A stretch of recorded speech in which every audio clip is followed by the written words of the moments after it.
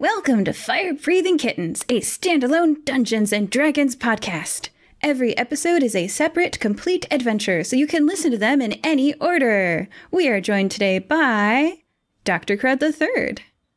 Good morrow. I am a Loxodon. Used to be a cleric, but I am now an actual good Forsaken doctor. We found a class to change to, so he is now an actual doctor. He has no more magic whatsoever. He stands at 8 feet tall, 5 feet wide, 300 pounds. He wears blue jeans, a white shirt, button-down shirt with a red tie, and his white lab coat is now not inlaid with chainmail. It is now white leather. He also has a tiny drone construct that's orbiting him. Cade Ghostbane. Cade is an half-elf with long red hair and red eyes. He's got fair skin as his elf half is Shader Kai. He used to be a holy paladin of Torm, but after a quite harrowing event, he has become a bit to the darker side and has some, we'll say, stability issues. And what level are you? He is a level 7, 2 levels in Paladin, and 5 levels in Warlock. Nice. And the beautiful Moka. Hi, I'm Moka. It's been a while since I've joined the Fire Breathing Kittens adventure. I have long silver hair and amber yellow eyes. I'm wearing a very flowy white dress. I am an asthma cleric, level 7. I enjoy healing people and saving people's lives, even though they might be enemies sometimes. And I'm glad to be playing today. Yay! And for the listener, this is the same plot as Have Your Goat and Eat It, but as you'll know from that episode, it was a huge world that they didn't explore all of, so we're going to see what fun, different aspects of the world this group explores, and how interesting it is that different people will enjoy different parts and gravitate towards different things, so you're going to see more of the story. All right. Also, before we start, I just want to apologize to everyone because I'm practicing accents today. A big part of Dungeons & Dragons is that the DM is supposed to be able to do voices, and I really can't, but the only way to get better is to practice, right? Right. So my apologies that I'm practicing today, and I'm going to stop apologizing so much during the episode, because that also annoyed people. So you get one blanket apology. I'll blanket apologize that I'm blind today as well, so. Yeah, literally. We'll be fine. Okay. Alrighty, let's get into it. What day of the week is it in game, party? You, the party, can decide. It's Wednesday. Sounds good to me. Sounds good. Wednesday. I wrote it down. So you can penalize us for it later. No, I don't like to penalize people. That's just going to determine, like I said, it's a modular story, so it changes based on... Oh, that's a funny one. All right. Got it. And now, also, where would you like to start today? Will you begin your adventure in Yesterday's, a restaurant/bar where you can sit and drink with friends? Or in Puppify, a dog kennel/shelter where you can pet puppies? Or in Lassume Wood, a forest just north of the city of Nicomoy where monstrous creatures stalk their prey?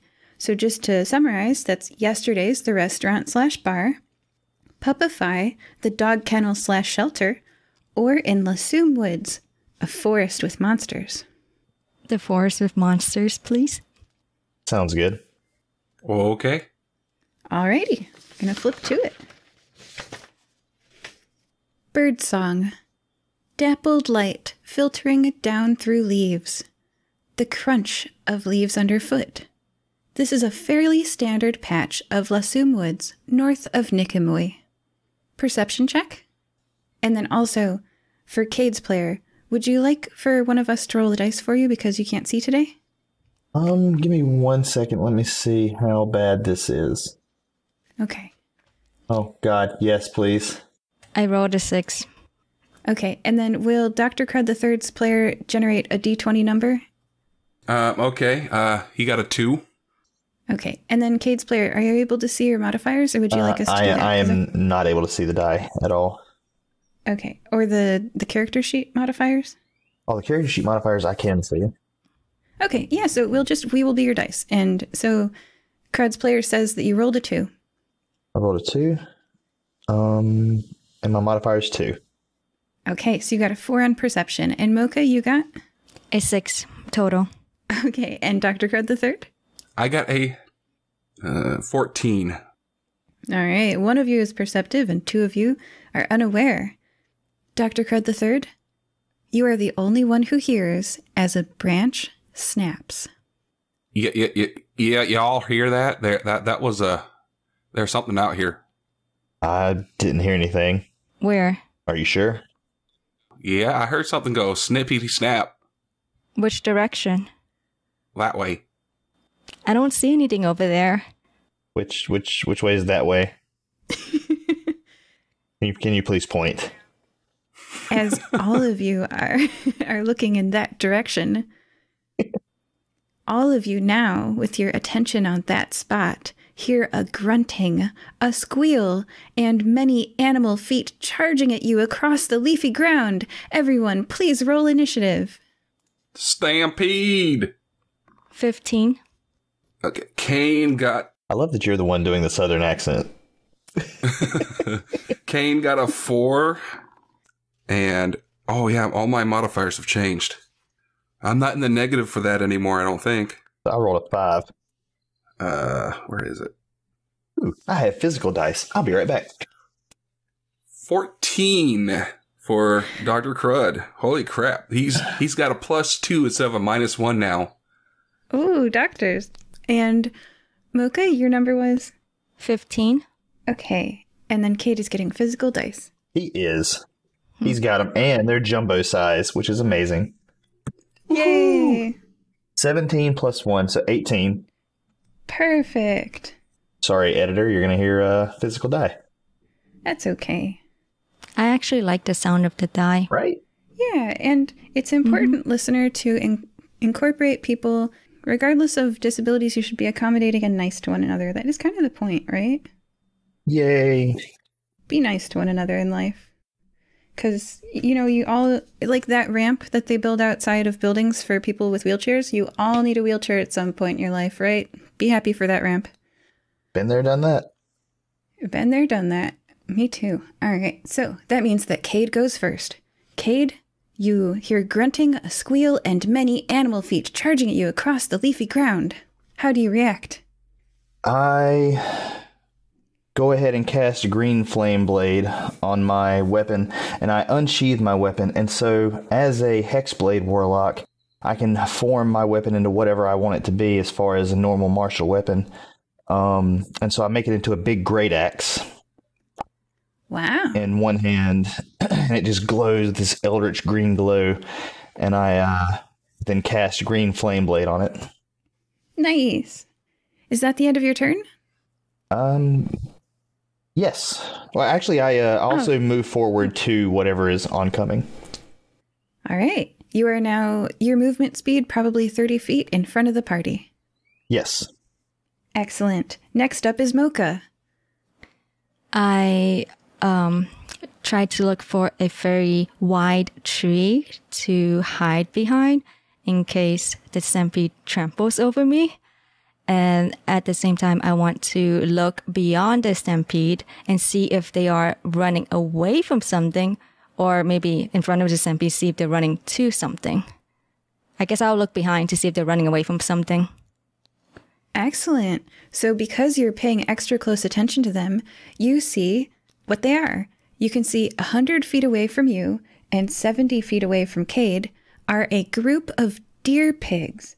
They are kind of like pigs and kind of like deer. They've got tusks growing from their lower canines and from midway down their snout, protruding upwards and curling backwards into their eyes. All 4 of these tusks are white but like dirty, and you've never seen an animal with tusks growing up through the upper roof of its mouth before and curling back into its eyes, so it's a little terrifying. And that is what is charging at you. Moka, you see that, and you're 100 feet from them. You're also behind a tree, so they're less likely to see you. I'm going to give you half cover, or 3/4 cover. How's that? Okay. which means that you have an AC bonus of +5. Don't quote me, but I think that's it. You can look it up. But yeah, you have 3/4 cover. Is that the end of your turn? Yes. Well, I ready my bow. I guess. You ready your bow? Oh, so you're going to shoot them when they get closer to you? No, if I see an actual threat, I don't believe these deer pigs are threats. They seem to, if they move together, they tend to be more herd-like animals. And I have a feeling that they're running away from something more dangerous. So I will ready my bow for something dangerous, not deer pigs, poor pigs. Got it. I like this open-minded approach. Yes.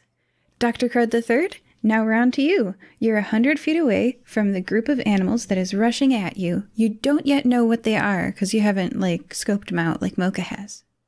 Well, Dr. Crud recognizes the sound of a stampede. So what he's going to do is he's not suicidal. So he's going to, get some height. So he's going to scramble on top of his carriage. Oh, the carriage. Okay. You are on top of your carriage. Everybody, that carriage has an extra dimensional space in it that has a full hospital. Mm-hmm. Oh, All wow. right. Very nice. Well, aren't you handy to have around? Are there staff inside too? Yeah, there is staff, but since I no longer have spell slots, the magic in it is gone. Ah, excellent. DM Well- hates carriage. DM's the one that came up with the rules of the carriage. I'm dumb sometimes. You are now on top of your carriage. The deer pigs, which are called Babirusa, but only Moka knows that, run towards you. They are able to close a distance. Let's see, they can move 70 feet closer to you. Oh, wow. So that means that they can close with Cade. Cade is down to 0. Moka, you're 30 feet from them, and Crud, you're 30 feet from them. But because they ran at you, they're not able to attack this turn. They used their action to move a second 35 feet. So that occupies their entire turn, but now they're close enough for all of you to see that some of them have those tusk things growing through their upper snout and curling backwards towards their eyes, but the largest of them, which are quite large, we're talking like an 8-foot-long pig, hundreds of pounds, and with their teeth, actually you're seeing those teeth don't look like they're just vegetarian, shall we say. So the largest of them don't have the tusk things. And if you guys want to roll a nature check, you're allowed to, and I'll tell you more information. But for now, I'll leave it at that. We're back to Cade. Yes, I would like to roll a nature check for more info. And that will be a... Oof. I'm sorry. It will be a 9. 9. Okay. A 9 is below 10, so I'll give you partial information. You would say that this looks like a matriarchal group of animals. Much like orca whales, they can be both herbivorous and carnivorous. All right. That's your partial nature information. All right. So they're you said they closed the distance with me. How many are Yes. within my distance? As far as is there one within melee reach? Are they all within melee reach? What's the verdict on that? They are all within melee reach of you, and there are 6 of them. Oh, great. Okay. Run to the carriage! Run to the carriage! Yeah, that'll give all 6 of them attack of opportunity. So, no on that. To heck with it. I've already cast Green Flame Blade. I will take a swing at the largest one, which I believe is I'm going to assume is the matriarch. Does a 16 hit? Yes. All right. Let me roll for damage. Would someone mind reading me the damage for a great axe being wielded one-handed? I'm pretty sure it's a D6. I'm trying to find my D6 and my blindness is not helping. No worries. Yeah. Okay, here it is. It's a D12. If it's being wielded one-handed? Oh, that's two-handed. Yeah. Got it. Hold on. It's either a D6 or a D8. I don't see it immediately, so let's go with a D8. Okay. Let's see. One-handed. So 6 damage plus the damage from Green Flame Blade, which is an additional D8. So that's 5. Fire, and then the flames from my blade not only hit the initial target, but they leap to one. They leap from the target to a different creature of my choice within 5 feet of it. So I'll just choose the, I guess, the next largest. And they will take, the second creature takes fire damage equal to my spellcasting ability modifier, which is 6. Plus, they take an additional 1d8 to the initial target. So that's an additional 4 damage to the initial target. Oh, and then the extra creature takes an additional 1d8. So the second creature takes an additional 4 damage. So 10 total to the second creature, right? Did I get that right? Yeah, I think so. Okay, it looks very singed. So it was 10 damage to the first one? Yeah, I believe so. I believe that was 10 damage apiece. Got it. The matriarch looks slashed by your great axe, and they both look singed. They squeal, pig squeals, and with deep grunts too.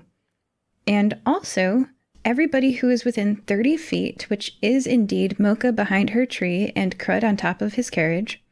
This is called Aura of Retribution. Every time a Babirusa takes any amount of damage, any creature that isn't a demon within 30 feet of the Babirusa must make a Constitution saving throw. Everybody, please make a Constitution saving throw if you're not a demon. Oh, DM, I'm sorry. The second creature also takes an additional 6 from my additional modifier. With a squeal of pain, it goes down in flames and does not rise. So Constitution rolls from everybody. Right? 14. Ooh. That's my... The reason why you couldn't find a second damage die for one-handed is because it is a two-handed weapon. It cannot be used one-handed. Oh. We're going to hand wave that this time. In the future, you know that now. Yes. Right. Yeah. Sorry. There's another axe. Is it a battle axe? They can be wielded one-handed and two-handed? Yes, Okay, so that's my bad. I meant to say battle axe. I think so. My Constitution rolls a 14. Mine is a 16, and my drones is an 18. Everybody passes. That means that you guys take half of 25, which is rounding down 12. Ouch. So everybody please take 12 damage. This damage has no type resistance, and immunity has no effect against it. Well, there goes my drone. Unless you are a demon. And then you do not take any damage. Is anybody here a demon? No. I was going to be. I don't think any of us are demons. And if you are, I'm not working with you anymore because I'm an angel. I'm sorry, battle axe is what I intended to say. That's my bad. Don't worry about it. Okay, so Cade, did you take 12 damage? I did. It's not looking great. Is that the end of your turn? The only thing I have left to do is move. And I don't really... Oh no, I have bonus actions. But I don't believe any of my bonus actions are going to help me. So, yes, I'm not about to get 5 attacks of opportunity on me. Yeah, I'm going to stand and fight. Bring it, piggies. Moka, it's your turn. You're currently behind a tree with 3/4 cover, and you're 30 feet away from the closest pig. I want to use some sort of insight or animal handling check to see if the deer pigs were stampeding towards us to attack us, or if they were stampeding towards us away from something. Like basically I want to assess the aggression of these deer pigs. Aggression or if they're feared. Mm-hmm. Yeah. Do you want me to roll insight or animal handling for this? You can choose. Those are good uses of those skills. Okay. 14. With your high roll, you can tell that these pigs look hungry and that this is probably a hunting party. Also, because you're an angel, you're able to feel a demonic presence from them. You think that these creatures, and just to remind everybody, demons are chaotic, devils are lawful. You think that these creatures are chaotic demons that enjoy running towards things and ripping them apart. And I do want to point out to the listener, pigs are carnivores if you give them the opportunity. They're omnivores if they have to be. They can definitely eat an entire human body, so be a little bit more afraid of pigs than you currently are, my listener. So these pigs, these demon pigs, they like the caloric density of your body, Moka. Oh no. Can I shoot my bow at them now? Absolutely. You had a readied action, so this is before your turn even happens. Okay. I will hit at the one that Cade swung at first, the largest one. Yes. And I rolled an 8 to hit. You miss her. Your arrow flies through the air, and between her little piggy ears keeps going and disappears into the foliage behind her. Oh, shucks. Cade just briefly looks back and like, what are you shooting at? This thing is huge. How did you miss? I'm sorry, I haven't used this bow in a really long time. And now it's your normal turn. I'll shoot again. 14. That hits. Your arrow, having missed a little bit too high before, you lower your aim just by the tiniest bit and your arrow thunks into the pig's head. How much damage do you do? 1. It actually just hurt its ear, probably. a little bit better. Oh my. Okay. Everybody within 30 feet of Mama Pig, please do a Constitution saving roll. I don't like this. This is going to murder us. Yeah, it really is. I'm like blowing on my die like, come on. 11. Yes! I got a dirty 20. 3. Wow. The dirty 20 rolled by Cade means you take 0 damage, but for 11 and 3, Moka and Dr. Crud, you take 1 damage. That wasn't as bad as last time. The full amount of damage that the pig took. The Bobby Rusa. Oh. You're welcome. Is that the end of your turn, Moka? Yes. Dr. Crud III, you're standing on top of your carriage, 30 feet away from the pigs, where Cade Ghostbane is melee engaging the 5 surviving pigs, while Moka hides behind a tree. Oh, actually, can I move to the tree next to me? Like, I guess to slightly more to the left, not away from the pigs, but slightly to the left so that I am approximately 35 feet away from the pigs and outside of the range. Yes, you can. Thank you. And listeners, that's because you have an action and a movement on each turn. So she fired her bow and then moved outside of the aura of retribution. Very wise. Crud, correction. She's 35 feet from the pigs. That's good. That's very good. How far am I away? 30? 30 on top of a carriage. What I would like to do is I would like to throw my portable hole onto the ground in front of me and lure the pigs into it.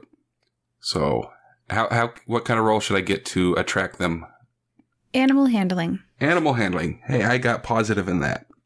That is going to be a natural 20 with a 1. 21. Nice. Describe how you're luring pigs into this hole. Okay.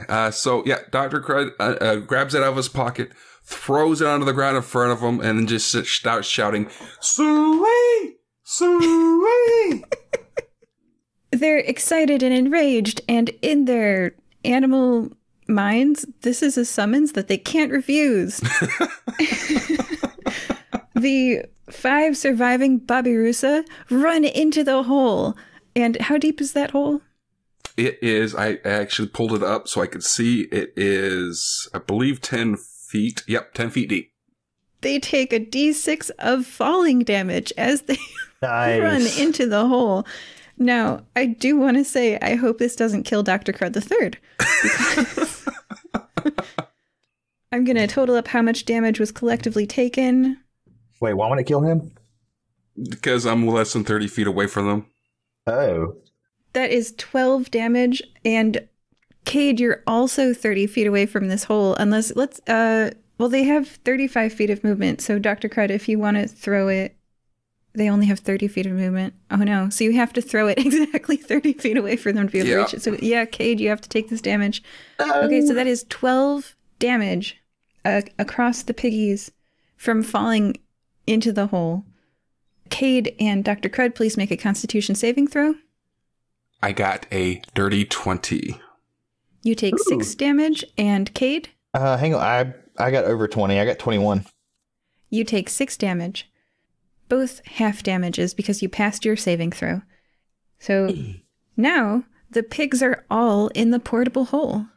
Dr. Crud jumps down and closes it up.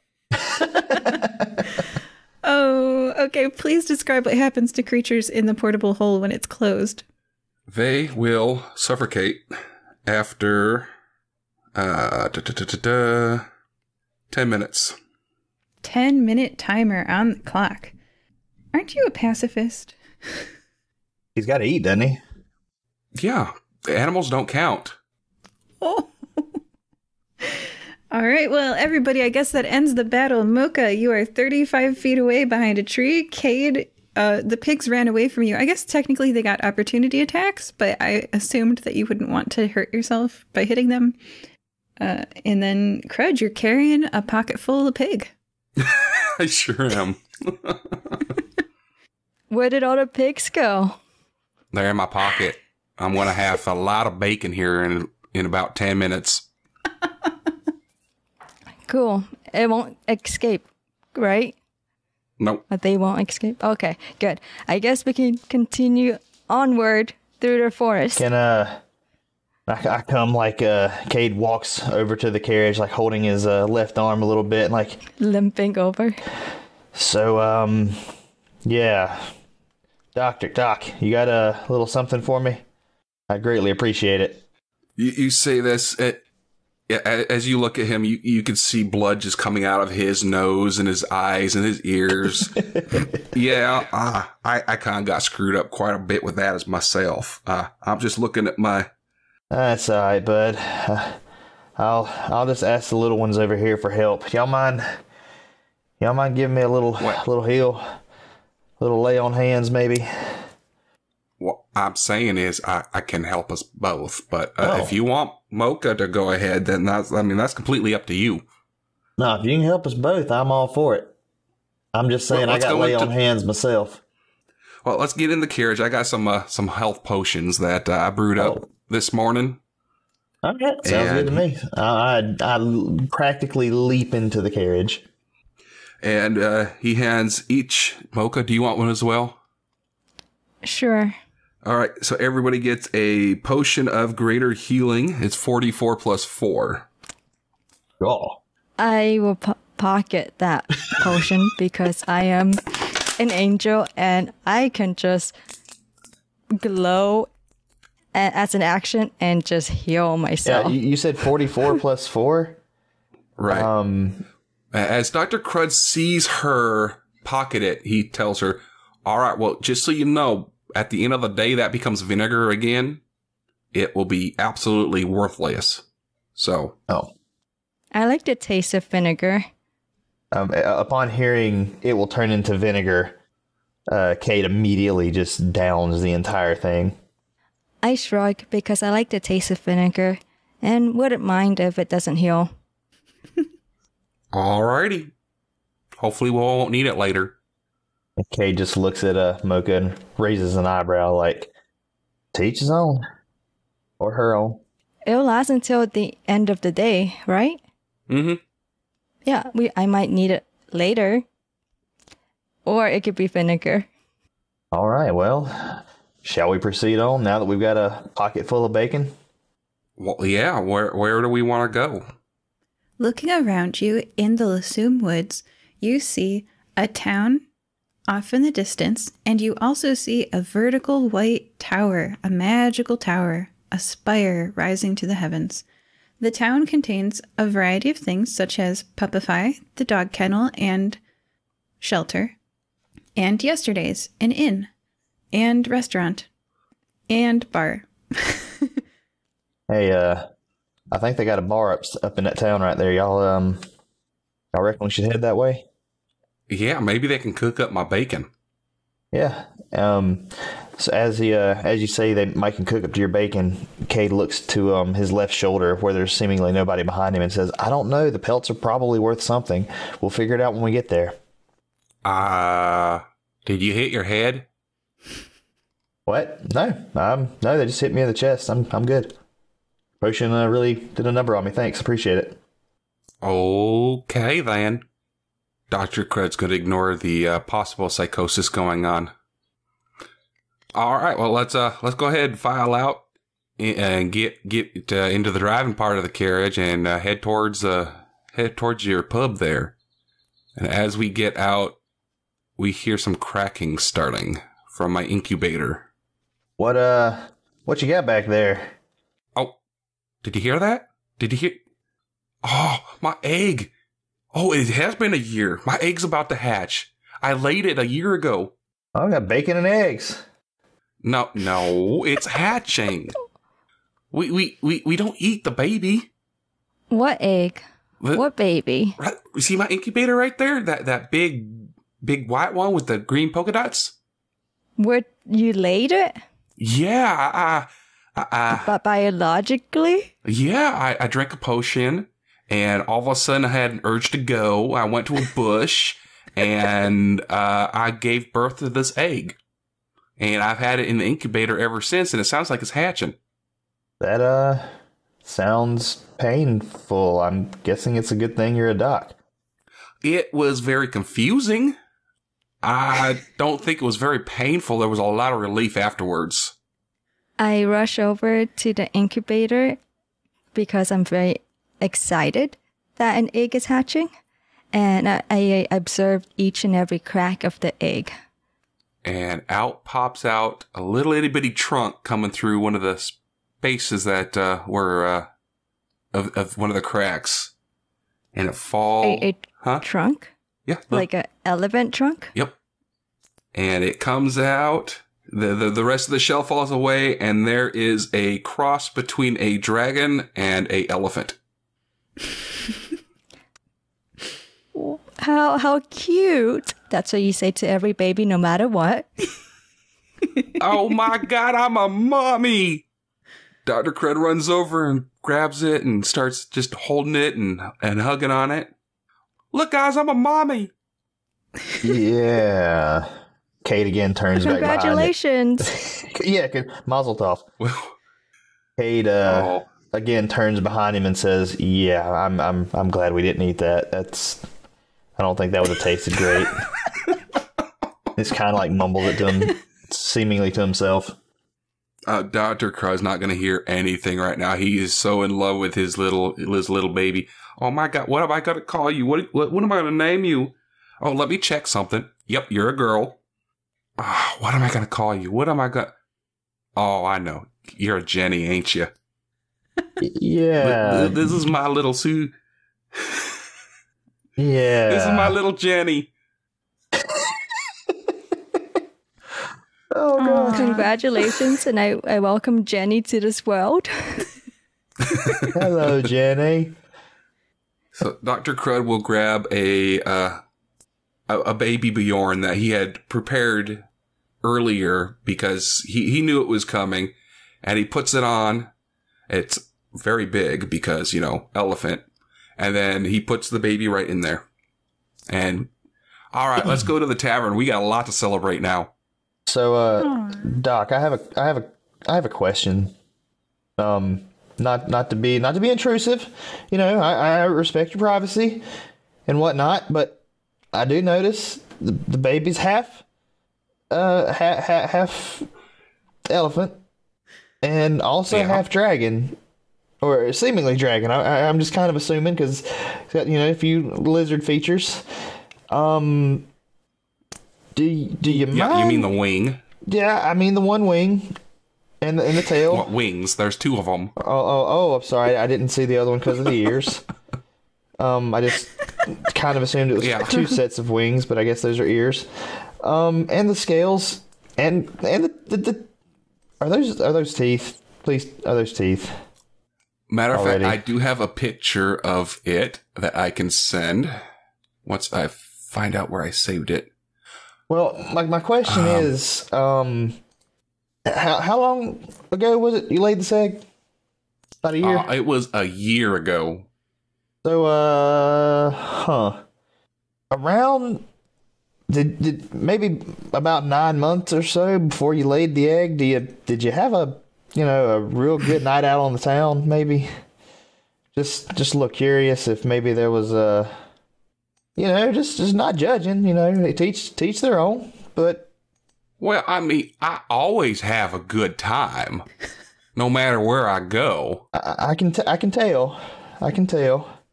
I'm just curious, just medically curious. I'm sure you can understand, how one comes to half elephant and half dragon. How the physiology of all that kind of works out. Well, it has a lot to do with the whole potion that I drank. You see, what happened was that the potions were a bit screwy, and we had to go figure out why it was screwy. Did the potion maybe come out of a keg, and you drank quite a lot of it? I'm just curious. Just asking. No, it was made by goblins who were enslaving a potion maker. Oh. All right. Well, like I said, teach his own. Well, so I welcome little Jenny into this world. That's, she's very cute. So I sent everybody the picture, and I will describe it for the audience. It is a gray animal with 4 legs, a long tail, 2 wings, an elephant head, a scaly dragon body type thing with tusks and 2 horns on the top, and beautiful brown eyes.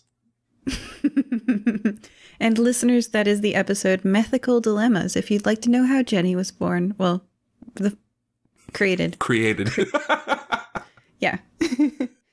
You guys arrive at Yesterday's. Walking in through the front doors, you find Yesterday's to be a large room with wooden walls, a bar counter, and a sitting area with wooden tables and chairs. Behind the bar counter, one swinging half door leads to the kitchens, and a second wooden door has a sign on it that informs you there is a second floor with rooms for rent. 1 gold per room per night.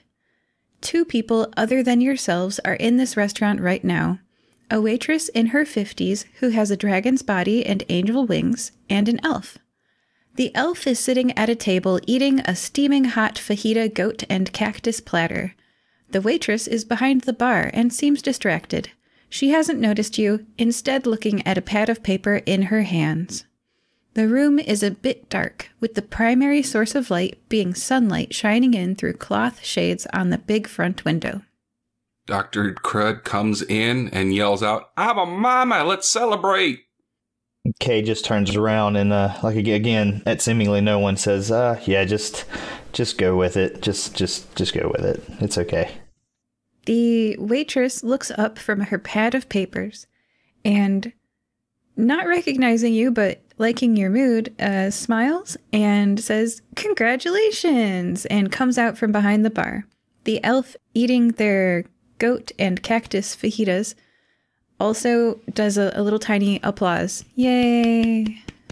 Thank you. Drinks all around. And I have 5 piggies. Can you fry them up? Would they be good and suffocated? Oh, I'm sure it's well past 10 minutes. Okay.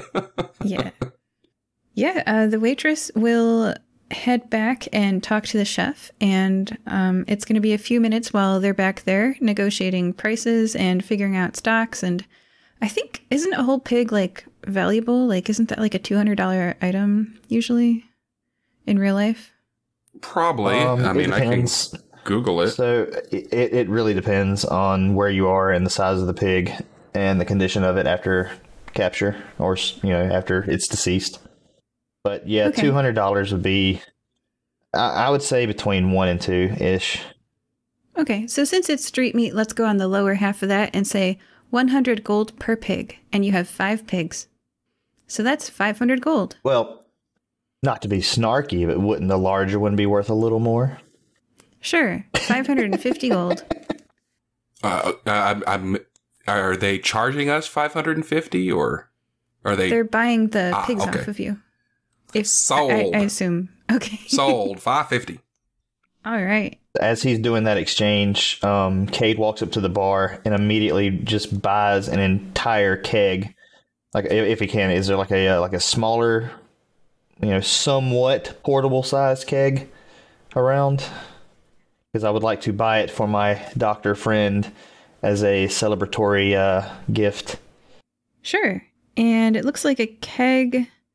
Now I'm seeing different prices here, but a keg is like $150 online. That can't be right. It would be a smaller keg. It would be one that you could, reasonably carry with two hands if you're a decently strong individual. Not like the massive barrel. A 5-gallon keg, then? I'm seeing different sizes. 5-gallon. Sounds great. Okay. Like 80 gold, I can do that. I don't know. Okay. That's $80 fine. Would be the real life. Yeah, that's perfectly fine. So So I think that's like 10 gold then? I don't remember. I think it's a 1 to 10 conversion of like 1 gold is $10. Okay, wait. So that's 55 gold, Dr. Crud, and it's 10 gold for the keg. Because I forgot about the 1 to 10 conversion from dollars to gold. Perfectly fine. I just haul this rather large keg, kind of half dragging it, half carrying it over to my Loxodon friend and just pat it on the top and say, "Congrats! This is all you, bud." Drinks all around, everybody. Party! Except none for little Jenny. Let's all get drunk around this baby. Moka, what are you up to? After the waitress is done talking to the chef and all, I would like to order a gin and tonic without the tonic. So just straight gin. Okay, that'll be 1 gold. And you notice that she looks distracted, fiddling with a pad of paper in her hand and worried. What's wrong, Miss Waitress? Her name tag says Robin. What's wrong, Robin? Oh, dearies, I apologize. I will have your gin out in just a moment. My apologies, I didn't want to bother you with this. It's just... Just what? I normally take food to my husband's aunt every day before my shift. Today I went to drop it off and she wasn't there. Technically, she has every right to go outside, but she's just a little old lady and she's not always all there. She's nearly always inside her home. I wonder if she'll have returned by the time I get off work. Her name is Tinnatin, and she's a dear, but she's a bit forgetful. If you would like, we can go check out your husband's aunt, Tinnatin, to see if she's all right. Could you? That would be wonderful. My shift ends in an hour, about when you guys would be done drinking here. I could take you to her residence. That would be lovely. Aw, she's really worried and really grateful that you're helping her out. Yeah, I'll console her and hug her and be like, she'll be all right. Aww.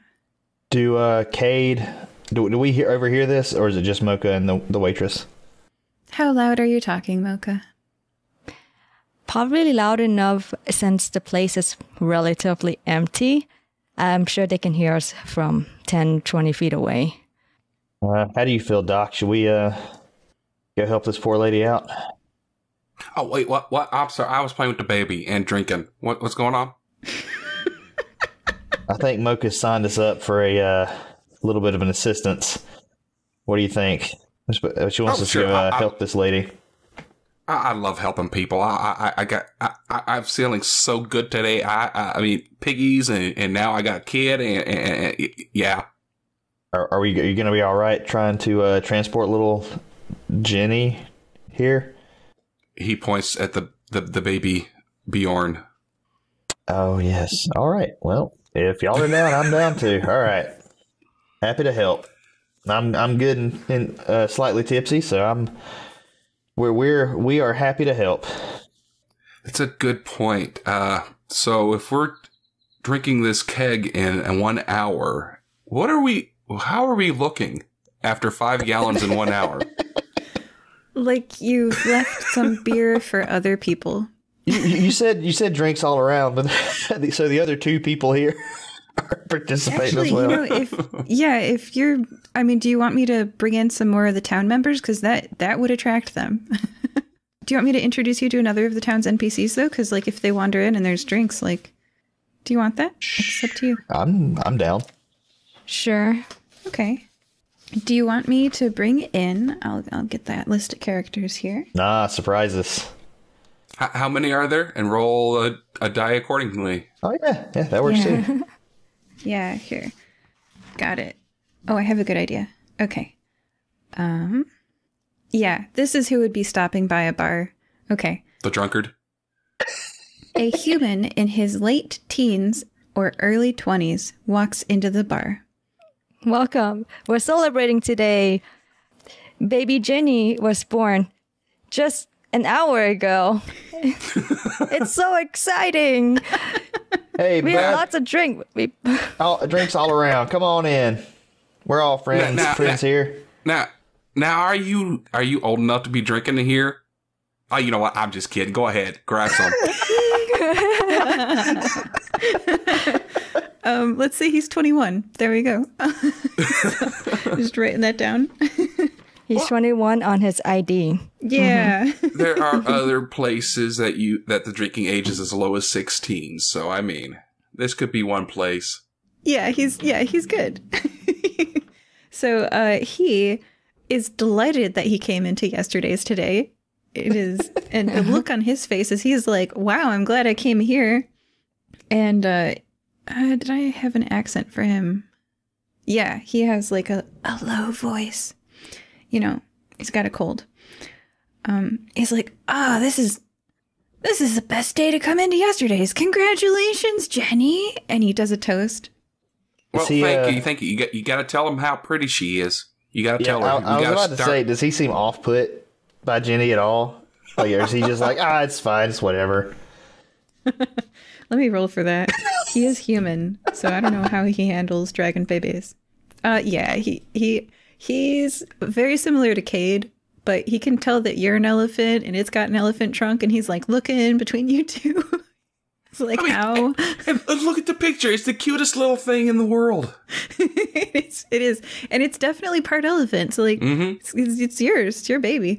Yeah, and he and Cade are he's gonna like wander over to Cade because Cade, what do you look like again? You're kind of elfy looking. Yeah, kind of elfy. I'm half elf, half human. Slightly pale skin, red eyes, red hair. And you're around his age and same gender? Yeah, I'm around 30. And same gender, yeah. And you say the baby looks funny. I mean, golly. Yeah, only one person is human in here, so Moka looks pretty human, but prettier, right? Yes. Oh yeah, no, he wouldn't talk to Moka. That's terrifying. Yeah, exactly. Pretty girl, no, run away. Yeah, so he's going to talk to Cade. We're all terrified of Moka. Yeah, exactly. Why? Because you're too pretty. I'm so innocent. You're too pretty, and you're the only woman here that's not the waitress. So you're horrifying. Well, the elf lady. Oh, that was a lady? I'm sorry. I didn't. I just heard the elf. I didn't know that was a lady. Yes. The waitress, The waitress. yeah. Oh, my bad. Robin. Yes. I said except the waitress. You said she's older. I assumed old, like elderly. Yeah. She sounded older. 50s. Yeah. Oh, Okay. 50s ain't so bad. Sorry if I made her voice too old. I don't know. Her kids are grown and out of the house. I'm half elf. Kate likes them cougars. I'm half elf, man. As long as you're under like 100, you're good. She's noticeably not young. Some highway miles. Anyway, so It's from the stress. you guys, it's from the waitressing. Yeah, okay. So Maurizio introduces himself to you, holding out a hand and saying, "I'm Maurizio. You?" to Cade, because you're the closest person to him, and people flock to what they're like. I did give a slight bow, and I said, my name's Cade Ghostbane.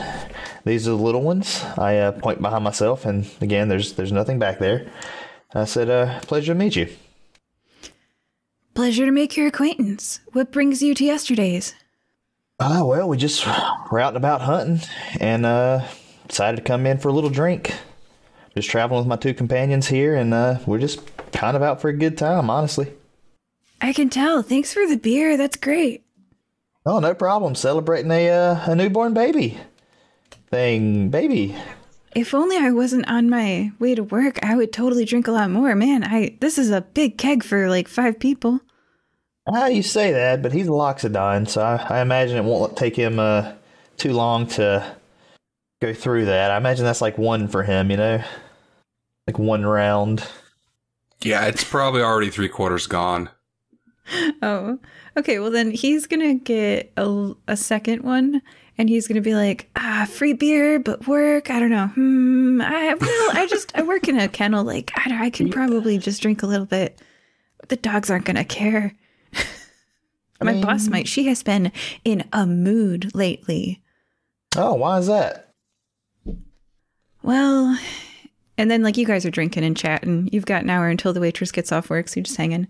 So you've got time. And he says, it all started when she refused corporate's ruling to pay for renovations so we could also kennel cats. And then Moka, if you want to join the table, you can.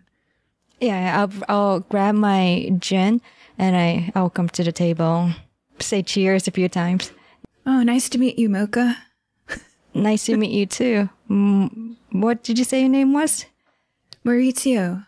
Maurizio. All right, nice to meet you. And congratulations, Jenny, on being born. You little cutie. So cute. Anyway, so yeah, so like she said since she was the franchiser, it was her decision. So she's fighting corporate. It is ridiculous. Like Puppify Corporate did not like that. You know, they were like, you have to pay to expand, to renovate so that like you can kennel cats too.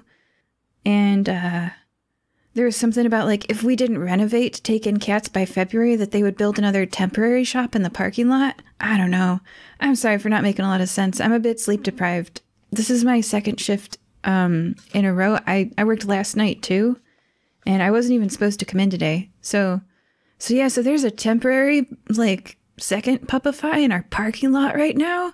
Like that one, it was built by corporate, and like they kennel cats there, and they're suing us to take over our building. It is crazy at work. I don't know what's going to happen. Cat people, am I right? Come on. Being very much a dog person, he fist bumps you. Exactly. Amen. Like all day. Like I fist bump him, and I like put my arm around him and like do that little half guy hug, you know, or like pull him in, like yeah. Yeah, I hiss at them. Dr. Crud looks at both of them very disapprovingly, seeing how his best friend in the whole wide world and Charge is a Tabaxi. Oh yeah, and who's your best friend in all the world? Beans. Hey, you got the right name. Do you say anything about that, or you just kind of look at us and shake your head? He looks at you the same way you've been looking at Jenny, with disgust. I did not look at Jenny with disgust. Just mild confusion. Because I don't know how a Loxodon and a dragon, you know, have a baby. I'm not a doctor, you know. It's new territory for me. He explained. He drank a potion and an egg popped out. Yeah, it was an egg donor situation. All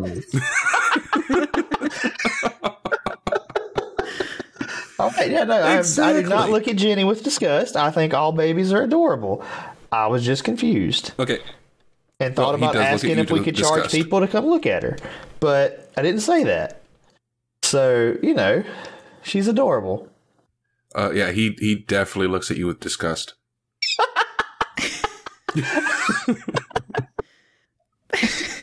It's nothing against Tabaxi. I just don't like cats. I love Tabaxi people. Cats just they're not nice, man. They're not nice. They're not any nice individuals. The elf across the bar gives you a stink eye and keeps eating her goat fajitas and then goes back up to her room. Oh, she's a cat person. Oh, I can just feel the hate. We're all cat people except for you. And my buddy Maurice here. who, since an hour has passed, is going to cheers to you. 2 beers is probably his limit right before a shift. And especially since he's sleep deprived, his coworker he mentioned hasn't come in, so he's covering for him because he didn't call out or anything. He was just no-showing the past few shifts. Oh. He says, "Hey man, thanks for the beer, and Jenny, I blessings on you for the best life, little girl. You're gonna grow up big and strong. I'm gonna go work my shift at the Puppify Kennel. And hey, man!" And he fist bumps both Cade and then looks at Moka the cat lover and is like, and then he just kind of leaves it awkwardly. So okay, well, never mind then. I was gonna inquire as to his coworker not showing up, but it's fine. Oh, do you want me? I can. No. I can tell you. No, we're good. Oh. We Okay. I assume that was something we would talk about during the hour of drunken humor, but I mean, it was probably just it's no big deal. Yeah, I'll just give you some quick stats. His name's Ankit, and he is a quiet, creepy dude who doesn't talk much. And Maurizio told you that during the hour. He doesn't know much about him. He lives by himself in an apartment complex, and he gives you his address because he's been there. Not inside it or anything, but he picked him up one time when he needed a ride. So you have that address. Okay. It is So 3901 Huanuco Road, apartment 29. Because he picked him up and gave him a ride one time. Can we just pretend I know that address because I can't see my handwriting at the moment? Everybody, please I write wrote it down down. 3901 Huanuco Road, apartment 29 for Cade's player. Thank you. Excellent. My eyesight has decided to run away again. Oh, 29. I thought, okay, good. I thought I heard 25, so that would have been awkward if we went to that one. Yeah, 29. So, All right, so Mauricio doesn't know where he went, and he's honestly that guy makes me feel so awkward. I kind of hope we just hire someone new. Was that kind of a conversation just between Maurice and I, or was everybody included in that? The whole table, yeah. Okay. So you all know that. So I'm going to look around. Cade looks around and says, so we're already going to help the waitress out to see what's going on. Should we also maybe go look for this guy just in case, something, maybe he's not feeling well. It just seems a little off that he hasn't shown up for work in a few days. And I'd hate for, something bad to be happening to him. Yes, it seems like it's it might be related to related cases. If we get to the bottom of this, we'll probably find both of them, the two missing people, plausible missing people. I like the way you think. I'm sorry, what's going on? I was playing the baby. People are missing. We're gonna go help them. Oh, okay. All right. So Robin gets off her shift. She ties up her waitress apron and leaves it in her employee cubby place where she's supposed to. And now she, washes her hands and leaves work. So you guys have acquired one Robin, what is her name? Kitcher. She is a dragon body and angel wings who gets the best of both worlds. She's called a Tenryu. And she is ready for you guys to go with her to check on her husband's aunt, Tinatin. So she dries off her hands on the apron, puts the apron back, heads out from behind the bar and says, "Thank you so much for going to check on her with me. I'm sure it's nothing, but I can't help but worry about her. She's not all there." That's okay. If you keep worrying like that, you're gonna get wrinkles. More wrinkles. Wow. There. Meow. She touches her crow's nest, or what do you call that? The thing next to her eyes. Crow's feet. Mm-hmm. Oh, God. There. Yeah, I've had those since I was like 12. And Moka wonders why people are scared of her. Right?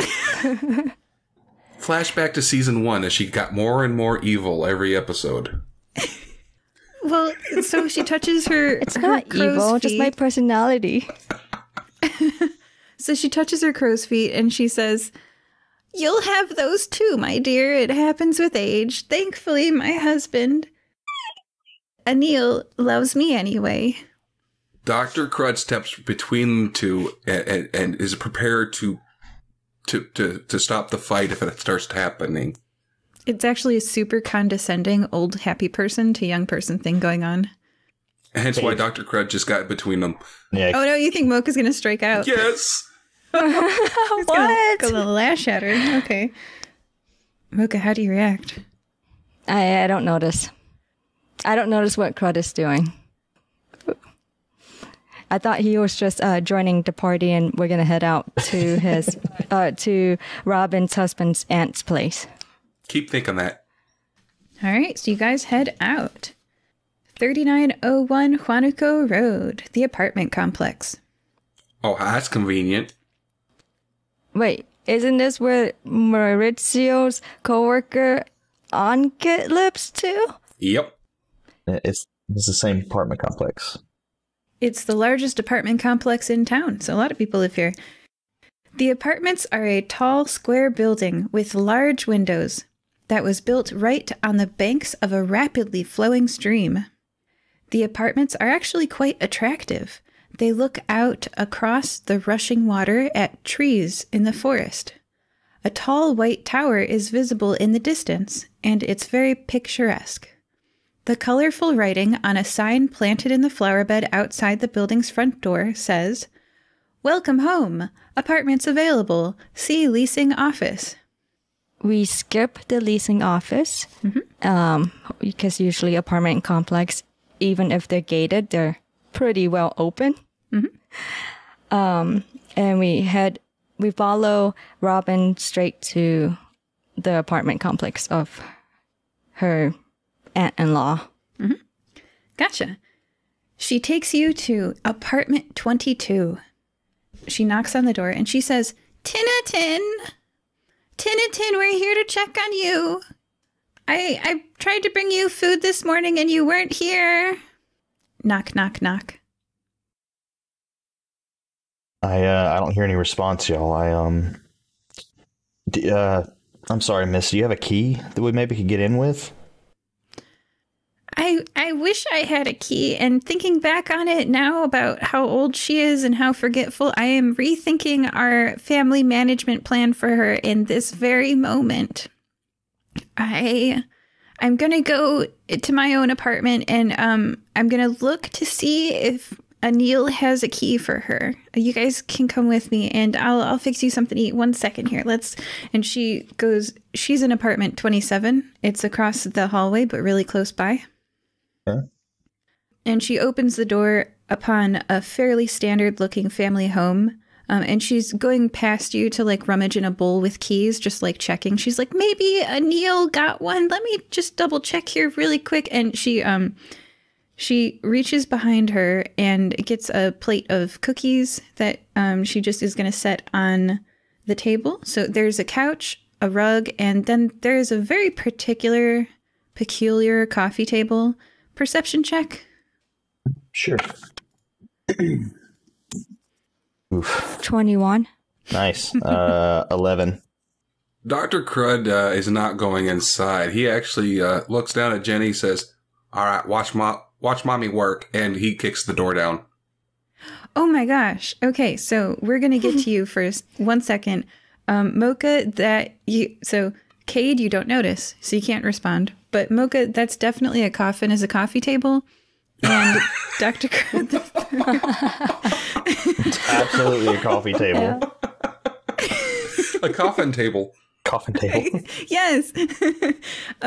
And so Dr. Crud the Third, let's see your attack roll on the door. And I'm going to look up how many hit points a door has and how to break one down in D&D.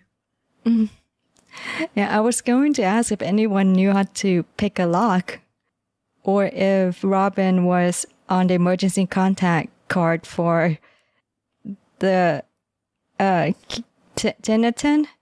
And then if so, we can probably get a spare key from the leasing office. Yeah. But sure, kick the door down. Officially, wood doors have an AC of 15, and they have hit points. Let's see. Well, this is complicated. I love tables because I can just look at them, but it's gonna make me read a paragraph. I'm going to go with 50 hit points because screw that paragraph. All right. Oh, that's going to take a while. Yeah. All right. So 50 hit points and the AC that I said and then promptly forgot. Right. Well, I hit it and I do 1 damage. Okay. And when you hit it, your giant elephant foot makes a huge sound and vibration. Jenny starts crying and everyone in the apartment complex hears it. So we're going to go back to Moka. The door isn't broken yet? All that noise. It has 50 hit points. He definitely can break it down. It's not impossible. Like, it's going to happen. It's just going to take... It's going to take a while. Noise and time. So we're back to Moka. Moka, Robin is rummaging through the key bowl for some keys, has set some cookies on the coffin table, and has her back turned to you and is in the kitchen. And Cade is, I assume, what are you doing with those cookies, Cade? This is just normal cookies at a normal coffee table to you. Hey, sorry, my apologies. My GPU decided to update, and I cut out for a minute. I missed that last part. Okay, you're just eating cookies at the coffee table. What are you doing? Or do you eat the cookies? Can I do so as part of Cade's background, he's very skeptical, to say the least. So can I do an insight check or something to see if the cookies are safe to eat? Because he's not sure he trusts the lady's cooking. Mm-hmm. Do you have, first I should ask if you have detect poison skills? Because sometimes people have that, like monks can do that. Maybe. Give me one moment. Let me use my good eye. I'm sorry. I did, but I removed it, so I no longer have that. So no, I do not have detect poison. So then please roll an investigation check. Investigation, come on, baby. Oh no. What's my bonus? Sorry, my one good eye is like half good. So it's plus. It's okay, and if you want us to roll your dice for you, we can. No, it's okay. I've got these giant die. I rolled a 12. I rolled a 13. I have a 13. Okay. A 13 is greater than 10, so you pass your check. And you crumble apart the cookie, breaking it up into, like, first you break it in half, checking for razor blades. And then you break it into quarters. I guess you're looking for bug parts. And now you're crumbling it into pieces. And inside your left hand, I assume your right hand, you cup the crumbs of the cookie and can find no obvious malignancies in it. It is a crumbled chocolate chip cookie. Ooh. So Cade just kind of like turns his hand into a little funnel and just, inhales the cookie dust. Oh, it's like one of those Pepperidge Farm thick cookies. So he uses his hand like when you when you get a thing of fries and you only have like the crumbs of fries in the bottom, you just like kind of shake it. He's just kind of like shaking. Fry bits. Yeah, exactly. He's like shaking the cookie bits down his throat, and while he's doing that, he turns to behind him to basically, I'm guessing, a blank wall, and he's like, "No, you can't have any. Sorry," and he just finishes off the cookie crumbles. Moka, how do you react to that? You know that it's a coffin, not a coffee table. I'm not sure what Robin's religious, I guess, methods are. In some cultures, when cookies are left next to a coffin or for a picture of someone who's passed away, it's for them and their afterlife. So before I cause too much commotion, I ask Robin about the coffin. Yeah. I go, "This looks like a coffin. May I ask whom's or whose or why?" She turns around from where she's rummaging in the bowl with the keys, and we're about to have Crud kick the door, by the way, but before, don't worry, we haven't forgotten. And replies, "Oh yes, that's for me one day." my church has all of its members buy their coffin before we pass, and my husband's is in the bedroom closet. Mine didn't fit, so we use it as the coffee table. I see. And Moka, that was very insightful of you. You hit the nail on the head. Very clever. I see. I guess the church likes making money from people, and if you're dead, they might not be able to get the payment afterwards. So it's good that you guys made prepaid your coffin, pre-purchased your coffin. But I don't say that. Obviously, that's just in my head. I say very nice design. It looks a very comfortable coffin for you one day. It looks nice and cozy. That is so sweet. She's going to give you extra cookies. And just as she's realizing that she definitely does not own a key and is rethinking that choice, and her husband is at work delivering mail, so boom, you all hear an elephant foot thudding into a door, doing definite damage to it. And all three of you hear a loud boom outside the apartment, as do the people in the leasing office. Let's be real. How do you react? I walk outside and I go, Crud, what are you doing? Knocking louder. Cade just kind of stands up and just to anyone who's in the vicinity is just like, oh, he beat me to it. Well, I guess if her aunt-in-law's in there and asleep, it'll wake her up. And that is what you two are saying as a... I hope a leasing office agent is coming up here. Yes. Okay, great. Or security, at least. As a purple... Just see this, locks it on with his foot wedged in the door. As a purple-skinned man with pointy ears dashes up the, up the hallway at you. And he has this look on his face like he's pretty clearly in charge and he's investigating. And he's going to ask Dr. Crud III. He says, "Excuse me, what are you doing?" That sorry, he has an accent. Excuse me, what? Darn it. What are you doing?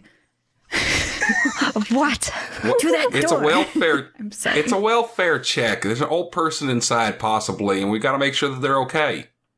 I'm knocking loudly so they can hear. Please make a persuasion check. Okay, I'm not as good as I was before the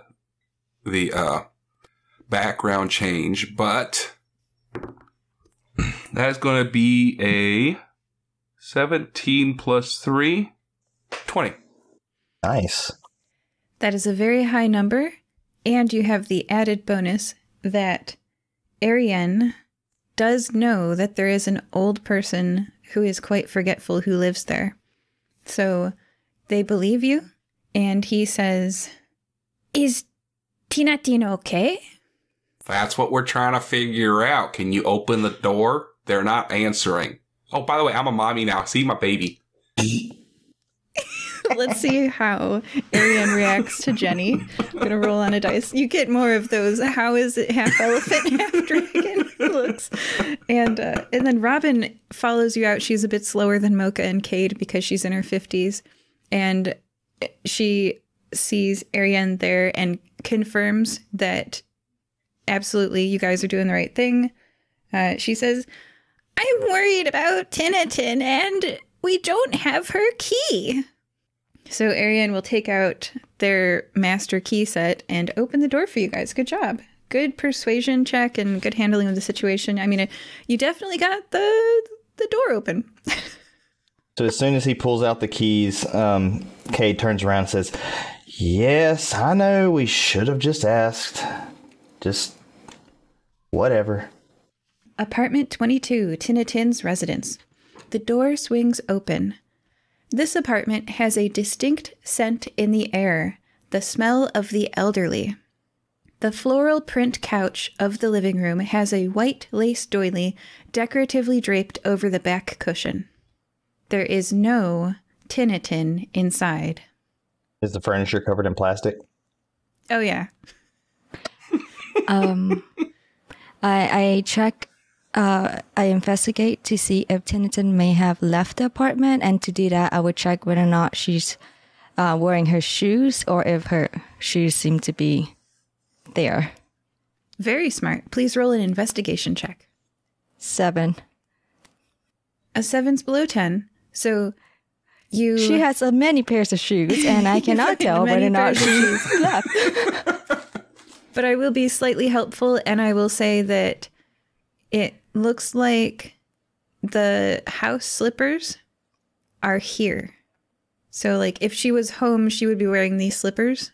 So, yes, there are many pairs of shoes, and maybe she owns more than one pair of house slippers, but you would say that it would make sense that if she were inside her apartment, that she would be wearing them. Okay. So, no more new information. She's not here. Does Robin begin searching the place?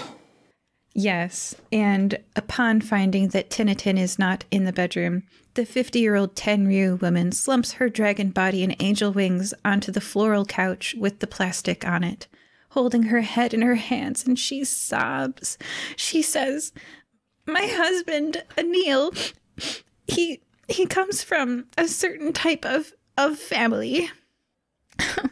His mother, Christina, never worked, and his father, Atul, is a career politician. His aunt, Tinnitin, also mostly stayed at home after being a school teacher, after her husband, Jeff, became a judge. May he rest in peace. So there was a certain expectation of me, but Anil isn't a judge. He delivers the mail. And although it's nice that Christina was able to raise Anil and Tinnitin was able to raise Tanya and Tahira and be with them all the time, that just wasn't realistic for Anil and I. I worked while we raised Sarah and Jane, and I don't think Christina ever forgave me for that. It's always been tense around her. Family pressure. She doesn't talk to me." She sighs. "Tinnitin has always been polite, though. Her daughters, Tanya and Tahira, have been visiting less and less recently, and Tinnitin has been forgetting more and more. She didn't recognize me the other day. I worry about her, so I stop by and bring her a hot meal and clean a bit before my shift." She looks around in despair. "I don't know where she could have gone," she wails and sobs into her hands again. "A horrible tiny part of my mind keeps whispering that she fell into the river outside. I couldn't bear it if that were true." So, Cade immediately looks around with suspicion, looking for anything that might seem like it's out of place or kind of amiss.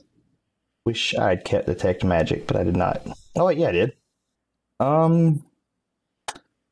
I'm not going to do that. I'm just going to look. Cade just looks around for anything that seems like it's out of place, amiss, like maybe there was something that went on in the apartment that should not have, like signs of a struggle or things being mismatched, pictures askew, things like that. Your roll? It is a... Oh, God. Well, what am I rolling on? Investigation? Mm-hmm. 9. Similar to Moka's role, you are looking around for anything, and mostly you're just distracted by how old the items inside this apartment are. There's things in here from 50 years ago that you haven't seen in stores for so long. Everybody, perception check? Yes. 20. 17. 11. Everybody's above 10, so knock, knock, knock. You hear a knock on the door, and that is where we are going to leave you at the end of this part 1. You've got many mysteries and a baby. Joining us this time were Cade. Thanks for joining us. Moka. Why are we stopping here? I want to know where the knock's coming from. And Dr. Crud III. I just realized I don't have any diapers. We'll see you after the break. Bye. We hope that you're enjoying this episode of the Fire Breathing Kittens podcast. Please leave us a review on iTunes.com. You can subscribe to receive new episodes through your podcast player or by visiting firebreathingkittenspodcast.com or finding us on YouTube. Can you think of someone who might enjoy this podcast? Please share it with them. We don't pay to advertise this show, so the only way we can grow is through the support of listeners like you. Thank you. You can find more adventures on Amazon.com in the bookstore, Fire Breathing Kittens, all one word, podcast. That's right, you can curl up with a good book based on one of our podcast episodes.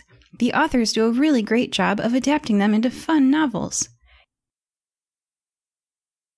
We also have official merchandise on Redbubble.com. Yes, that's right, you really can own a notepad with the Fire Breathing Kitten logo on the front. Or one of your favorite characters. Welcome back to Fire Breathing Kittens, a 5th edition Dungeons & Dragons podcast. We are joined again by Moka. Hello. Dr. Crud III. Baby. And Cade. Welcome back. Everybody, please roll a d20 and let me know what you rolled. And Cade, we can roll for you if you'd like. Nope, I got these giant die. I'm good. Okay. My D20 is like the size of a softball. 12. Ooh. 13. 19. Okay, I'm holding a 19 up to the camera. Who's the closest to 19? Cade got I rolled 19. Yeah, Cade got it right on the dot. Nice. All right. Please tell us what happened last time. Last time we had a new addition to the party. A partial Loxodon, partial dragon named Jenny. We went to the bar called Yesterday's to celebrate. Meanwhile, while we were there, we were introduced to the waitress named Robin, who is worried about her, I believe, aunt? Husband's aunt? And so we went to the apartment to check up on her.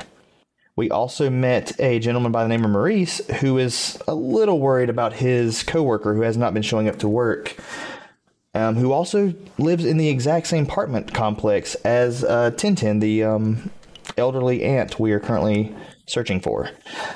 My buddy Crud decided to make a quick entrance into the apartment, so we are in there right now, and as of leaving off, we heard a knock behind us, I believe. You also forgot about the pigs. I did forget we were attacked by a herd of pigs, and Crud managed to capture them all and turn them into bacon. Thank you. That was a great recap. That leaves you with the knock, knock, knock on the door. Who is it? I'm just checking to see if I wrote down a character voice for them. I did not. So I'll just try to speak like a guy. Hello? A male voice calls out. Hi. Dr. Crud calls back from inside. Concerned. Is it? An older man with a dragon's body and angel wings stands at the door. Robin? He says, confused. What's going on? He rushes to her side and bends over, touching her shoulder out of concern. Well, she's sad because her friend's missing, but I'm trying to cheer her up with the baby. Look at the baby. He does not look at the baby. I'm assuming you're a Neil. And he kind of ignores you. And he says to Robin, the door was open and you're in here. What's wrong? You're crying, honey. And he's a very like long-term spouse, just focused on her. And then he does look around at you all, but he's like, why is my wife sobbing? You must be a Neil, her husband. We're actually here looking for your aunt, Tintin. Yes, that's me. Tinnatin's missing. What? Well, that's what your wife said, that she's missing. And we came over here to look for her, and yeah, it seems that she ain't here. Oh, no. Oh, yes. And he's just slow. He's just catching up on the story, so As you guys fill him in, he holds her hand and sits on the plastic-covered couch next to her. Is there anywhere you two believe she could be? She could have wandered off somewhere, maybe gone to the store and gotten lost. We agreed to help you, so we need any information you can give us would be great. Robin sobs and says, I bring her all her food, so she doesn't grocery shop. She should be here at home. I mean, do you think maybe she got bored? Maybe is there like a local bingo place she could have wandered off to? Maybe she has you never know. Maybe she has a companion in the complex that she might be visiting. Robin sobs and says, There's nowhere I can think she could have gone. I ask if this has happened before. Anil says, No, this is the first time. And you're both sure there's no reason she would not be home for any reason. Anything you can think of would be great. I can't think of any reasons. I told him that earlier today, the guy in his early 20s who we shared a few beers with mentioned about his friend who also went missing. His friend lives 7 doors down in apartment 29. We should go check that out to see what's going on with him. Maybe it is something that's related. Oh, that's right. You've got the leasing office person with you. Yeah. So Oh gosh, Arian looks... What was the leasing person's name? Arian, Eriene. And he is a purple-skinned, pointed-eared fellow.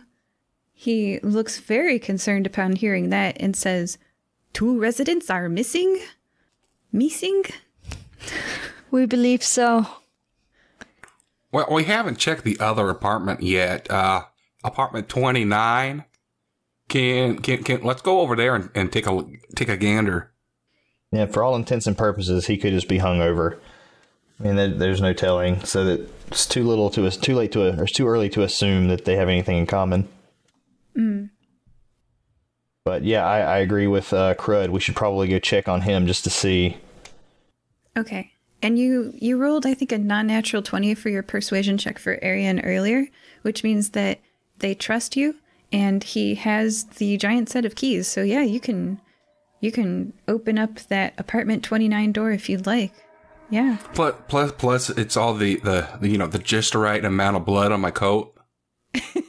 The trustworthy amount of I'm a doctor, not the I'm a serial killer amount. Exactly. All right. Yeah, so you are standing in front of the door to apartment 29, and Arian reaches in. You see a green fabric bracelet on Arian's wrist as he reaches forward and unlocks the door. So he's kind of got like a friendship bracelet on. And as he turns the key in the door, it unlocks. He knocks on the door politely and says, Ankit, are you here? Are you home? And I apologize for the accents, but I'm not going to keep apologizing because that's more annoying than just accents. So with silence coming from the apartment beyond, the landlord opens the door and is the first one inside because it's his responsibility. Okay, who follows Arian inside the apartment 29? I'll follow Dr. behind. Cade just kind of, I think we all just kind of push forward. Sounded like it. Mm-hmm. All right. The door opens upon walls covered with hundreds of pictures of a perfectly sculpted face. Individually, she would look beautiful. Sultry features crafted by a master artisan. She is a golem.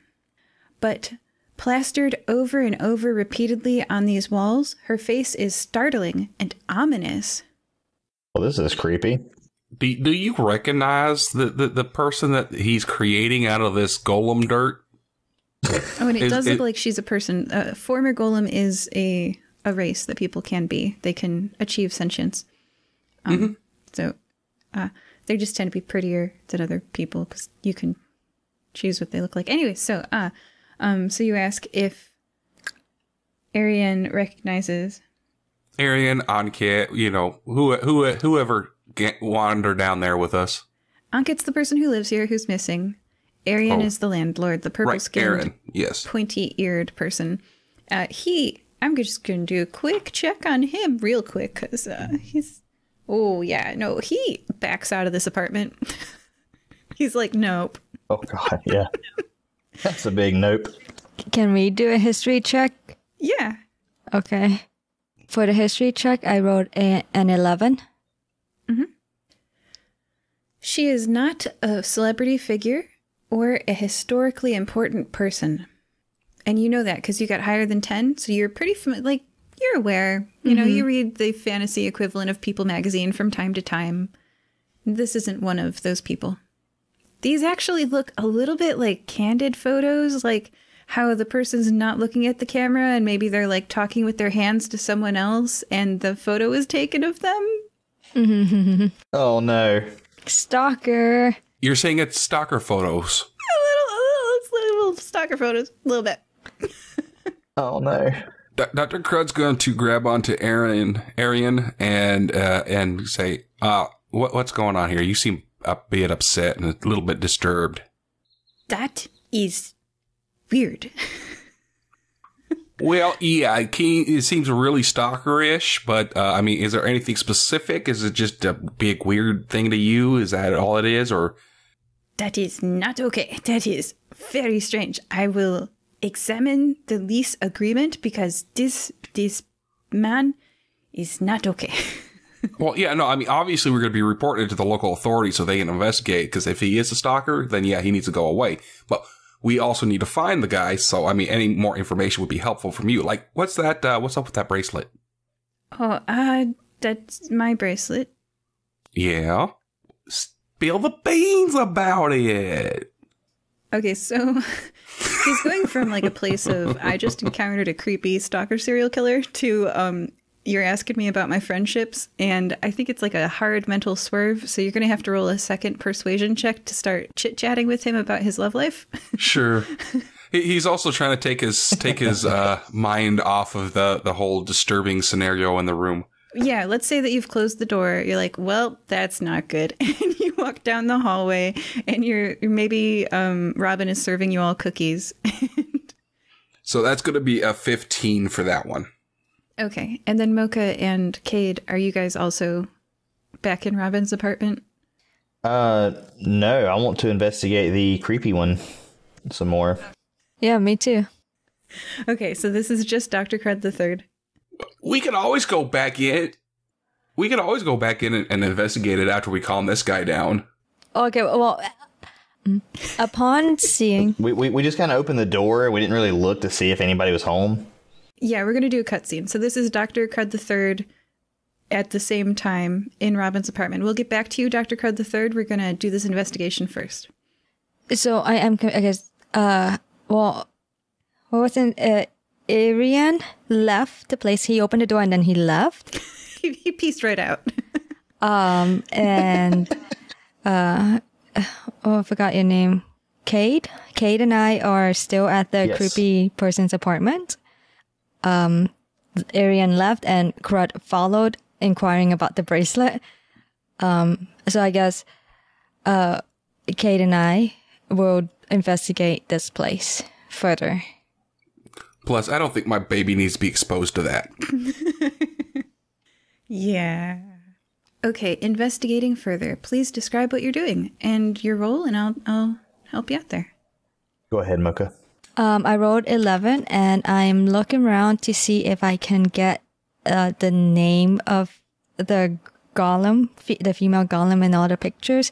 Perhaps like a shrine with her name in large letters, somewhere in the closet, in the dark room, those glow rooms or whatever they call it, dark rooms. Yeah. You're looking for the murder board.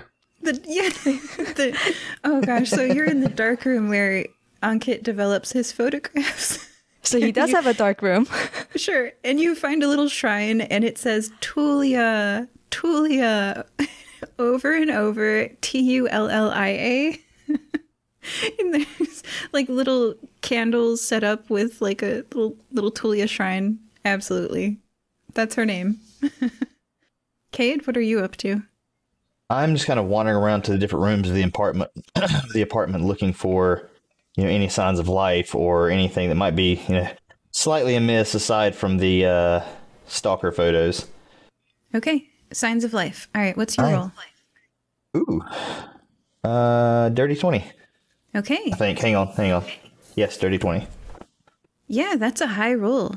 You're in the bedroom where people normally like store their clothes, or you're in like the clothes storage area, and you notice that there are empty drawers where a person's clothing normally would be, as if this person had taken them with them somewhere else.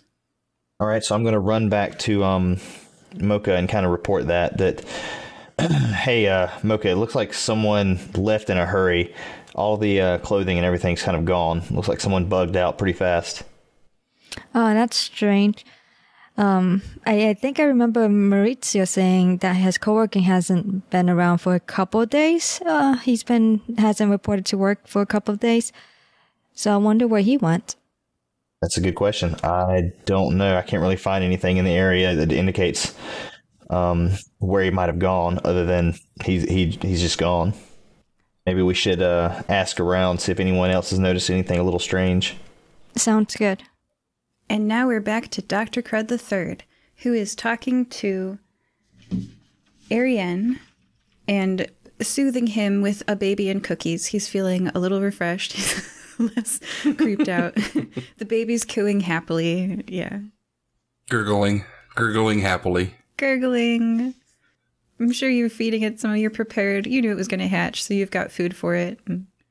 Yeah, didn't know exactly what it was, but he's like, it's probably going to eat meat no matter what it is. So yeah, he's got, baby food meat. There you go. Yeah. All right. So with your 15, your persuasion check passes, and you can now ask Ariane about his love life, I guess. I just wanted to know what the bracelet was about. Oh, as a distraction member of him. Yeah. Absolutely. He wants to be distracted right now. He says, this guy that I've known for a little while and I have been going out, and his name's Diogenes. I never thought that he would date me. He is way too handsome for me. But it's been kind of, it's been kind of rough recently. He's kind of stuck somewhere and can't move out. So, I've been wanting to ask him to marry me, but it just doesn't seem like the right time. Oh, it never will seem like the right time. You got to just go ahead and do it.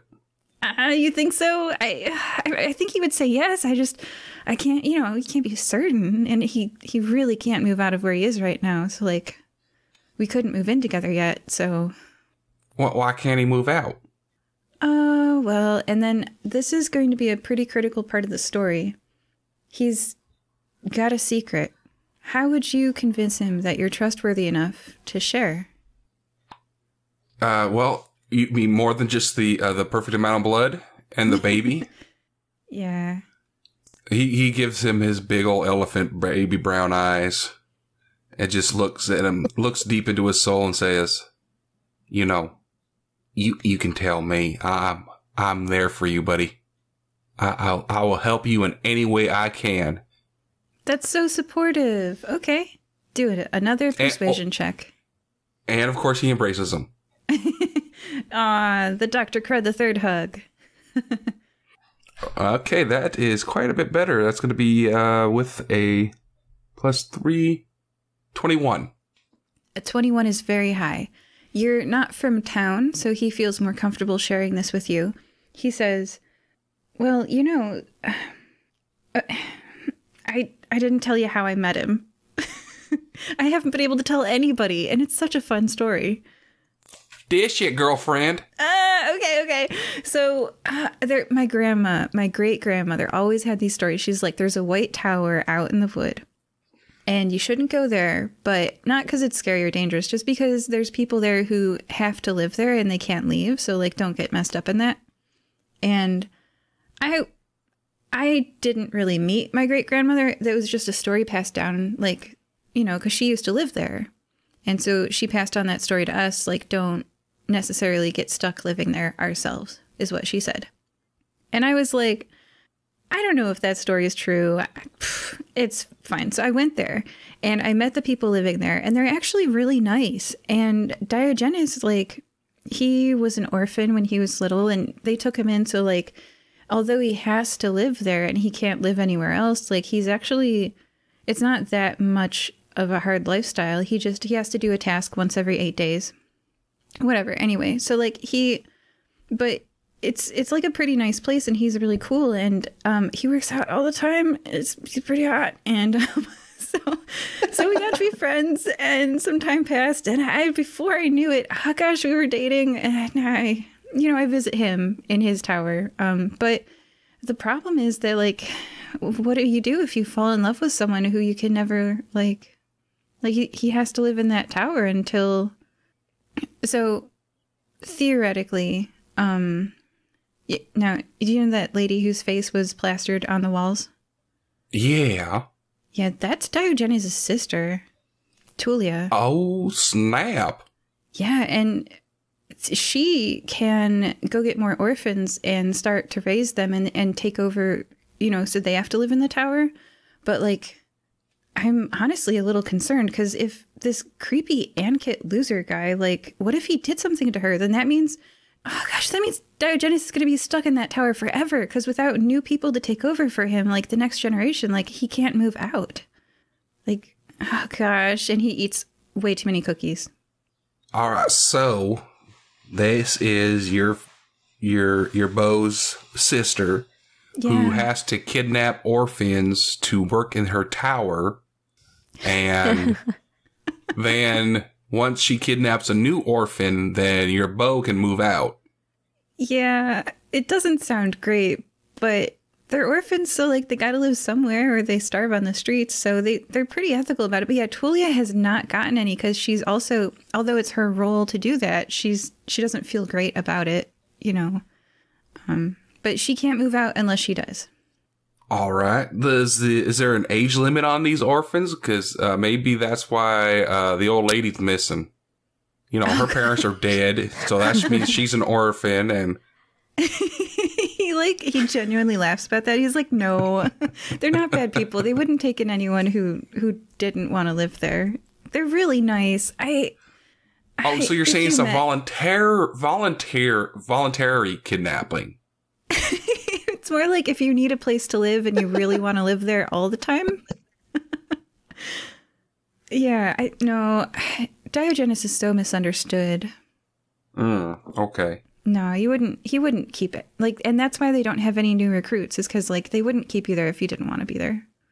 But yeah, he's not going to be able to move out until they get 8 replacement people. 8? Mm-hmm. Yeah, there's 8 of them. Wow. Oh, that's new information that I didn't hear before, but you probably did tell me, and I just wasn't paying attention as I should have. Yeah. Arian was supposed to have an accent. All right, do it all over again. No. Jess, there are 8 of them. I don't know. All right. So. But if Tulia is missing, then Diogenes can never leave the tower. So we gotta go see if she's missing. We gotta see what's up with the old person that's missing, and then the stalker serial killer type dude that's missing, and he's probably gone after her, and the old person's probably drowned in the river, according to her family. Okay, assuming you were saying all of this out loud, Ariane is gonna, like, mild panic again and gonna be like, let me send a raven to Diogenes to ask if Tulia is missing, and I will get back to you. So he's gonna go send a bird. And yes, of course, Dr. Crud says it out loud, as he's Dr. Crud. He does that. Yeah, so Ariane goes to the leasing office and is going to, like, be back soon. And then he's going to go to his home and send his pet raven to, because what do you do if your boyfriend can't leave the tower? You probably set up a bird system, so. That makes sense. That makes sense. Yeah. He'll be back. And just to let you guys know, confirmed, Tulia is missing from the tower. We're just going to fast track that. So Dr. Crud's going to walk back into kidnapper room, stalker room, and he's going to inform his friends of what he's found out. All right, guys. Well, so far it seems that the leasing agent, his boyfriend, lives in the White Tower down the road. And apparently the person that voluntarily kidnapped him and 7 others is that lady right there in the pictures. Oh, and just to clarify, they're all siblings. They were all recruited by the previous generation. What God just said. And it seems that, so stalker murderer guy has taken her because we got the Raven back already and she's missing.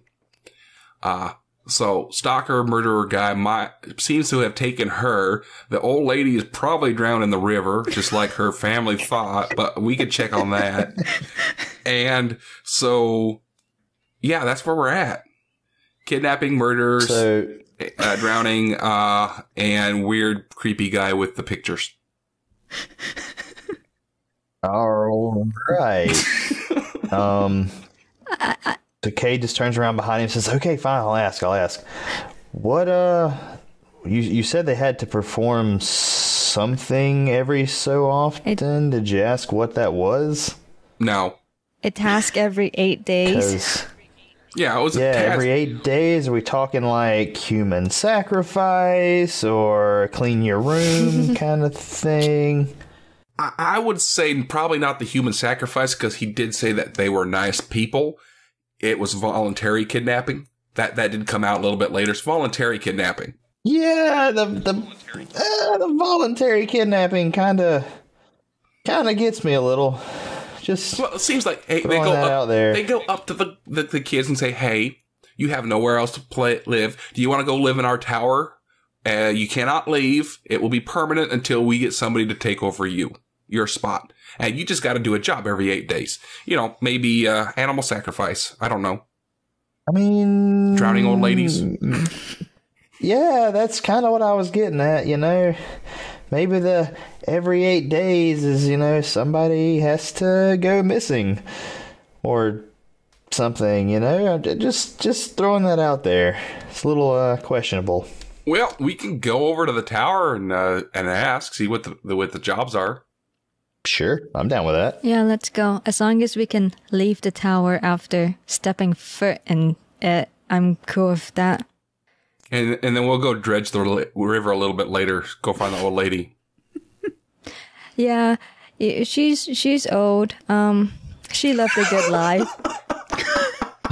she had it coming. It's one of those things. It's about time. She's lonely. Oh! By the way, guys, did any of you find any diapers in her apartment? Old people they wear diapers. I need some for my baby. Yes, there are adult dragon Tenru or baby elephant dragon sized diapers in Tinnatin's apartment. Dr. Crud grabs him, leaves a copper, and he puts a diaper on his baby for the first time.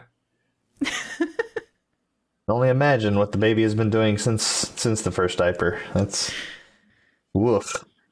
Probably not much, hopefully. I mean, he's only been alive for 2 hours. That's true. Sure, we'll go with that. So after paying for the adult diapers, we're going to the tower. Okay. I'm going to fast track that because this is the second game. And the first game very thoroughly explored the tower. You meet Diogenes. He is have you ever seen the movie Gladiator? And how Russell Crowe was the gladiator in that, and he works out a lot, and he's got big arms. Yeah. You see why Arianes was immediately, his opinion was changed, because Diogenes is, although gruff and a bit angry about being scared for his sister, he has the opinion that Tulia abandoned them. I'm just going to fast track that and say that He explains to you that what they do every 8 days is, or every single day, but a different person does it every day, is they set a dinner table for a family, and it's just a tradition they've done for 3,000 years. So no one's getting sacrificed. And I'll let you continue on with your mystery. He just expresses concern that his sister is missing and has been for 2 days. She was supposed to be back yesterday. She's not back. So they've been very concerned. They're not allowed to leave the tower, so that they're just like, crap. What do we do? So does the name Ankit ring a bell? Great question. And they do not know Ankit because they're only allowed to leave the tower every 8 days. So they haven't met a lot of the townspeople. And I will leave you guys there. The tower leaves you with this information. So we just fast-tracked through that. There you go. And you're carrying a lot of peaches, apples, and pears because the people in the tower are so concerned about Tulia and unable to leave to find her that they're like, please find her. And then they give you all this food. So we have a third person missing now. Great. Mocha's just like, why? Something is wrong. Well, yeah, Moka. And she's like, they all drowned in the river. Oh, Moka, I already explained to you that we had 3 people missing. Old lady, which is probably in the river. And then we got Ankit, which is the kidnapper, murdery slasher guy. And then the sister, who is the victim. mystery solved. So we find Ankit. We probably find them all. No, the old lady's in the river, so... Well, I guess we do have to find Ankit. Yeah, we find him. We'll probably find everybody.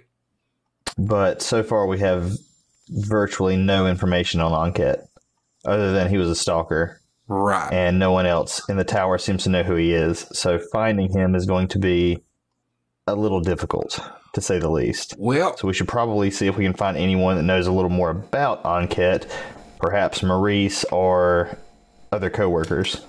yeah, let's go to the pound and go see, or the doggy adoption guys. And go, Colonel. yeah. Colonel. Yeah, and, yeah. Colonel. And maybe they got more information there. Works for me. Onwards. Okay. Puppify, the White Spire branch. You are standing in a smooth, flat area in front of the Puppify building. If it weren't for the untended construction scaffolding occupying most of the flat area, you'd say this was a parking lot. Loud barking fills the air. Behind the building, there are rows and rows of metal cages on concrete and fenced-in lawns out back. A tall white tower is visible in the distance. So Yeah, we were just there. yes. So I'm leaving you guys in the parking lot in front of the building. There's construction happening here, and then there's a door to the building. All right. Tell you what, you go first. Make sure that scaffolding's sound before I cross under it with my baby. All right. Cade pushes forward to the, I'm guessing, entrance to Puppify? Absolutely. The construction's a bit unnerving. Like, why are they building a building in front of another building? But it is safe, and you do pass unscathed into Puppify. Cade, you are first through the door. I would like you to make an animal handling check to see how good you smell to dogs. Ooh, nice. Give me 1 second. Oh, no. Plus 0. 11. Okay. I think. Yes, 11. 11's not that bad. You smell pretty good to dogs. It's greater than 10. So Nice. a human male in his late teens or early 20s who you recognize as Maurizio is teaching a Great Dane to sit. When the bell over the entrance door rings, the Great Dane, smelling you rolled above a 10, so the Great Dane's all excited. It leaps up, bowling over the gangly youth. In contrast to his undignified sprawl on the floor, a beet red-skinned woman in her mid-40s gracefully emerges from the back area behind the desk and greets you from behind the welcome counter. Welcome to Puppify, she calls. Hi, nice to meet you. We're just trying to, we come to ask about Ankit. We went to visit him and he seems to be, missing. She comes out to talk to you about Ankit, but she has to walk past the sprawled employee on the ground. So she comes to you and quickly retrieves, pulling on the dog's collar to stop it from jumping on you, and helps Maurizio up off of the floor. He stands up and blushes almost as red as her, and she says, "Yes, Ankit. You know him?" The accents. It's supposed to be a Dracula accent. You're welcome.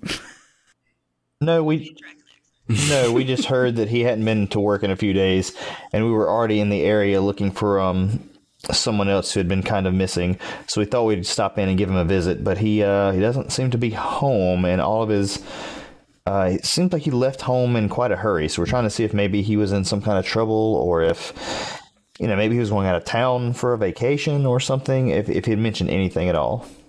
"He's not home," says Maurizio in his whispering voice. He's out of town? And then I do have a prompt if you do suggest vacation. Hold on, I did write something about that. "The only other place he ever mentioned going to was his vacation cabin in the woods. He was real proud of building that. He took me there once. Nice place." Because no one ever dies in a cabin in the woods. Could you maybe give us directions to that cabin? We'd like to go check on him, just to make sure everything's okay. Amy, his boss, turns to him and says, "You can have the day off." I totally give up. Dracula accent. "You can have the day off. I've got things covered here." And Maurizio says to her, "Are you sure? The court case is tomorrow." And Amy says, "My employees are more important to me. I am not like corporate. I'm not a bad person. Go. Save Ankit." Who do you have to argue with at the court case? Just curious. "Penelope Ormond, the CEO of Puppify Corporate, to drop the case and withdraw their claim for me to cede ownership of this franchise." Is that why there's all that construction? Yes. They are building a second building. They are building a second building because I refused to expand to take in cats, a violation of their corporate policy. And there's air quotes around that corporate policy. One puppy, ah ha ha. Two puppy, ah ha ha. I'm sorry, that just hit me when you did that. Yeah, I don't know if we want to help her, really, because, I don't like cats just as much as the next person, but at the same time, kind of, Look, I'm going to introduce you to Beans when we get back, and you're going to change your mind. We'll just go check out this cabin and see how that all plays out. Yeah, you go. We'll go over that way. You just keep talking to that voice in your head, and we're going to get your mind changed. Okay. Voices, okay? Jeez. Get it right. All right, voices. Moka, do you like Great Danes? Yes. Aw. I'm glad someone's paying attention to the puppy. That's nice. But I like cats more. Oh! I like large dogs or cats. I don't like them small dogs. The ones that bark like they own the place until you look at it with like a stern face and it starts whimpering.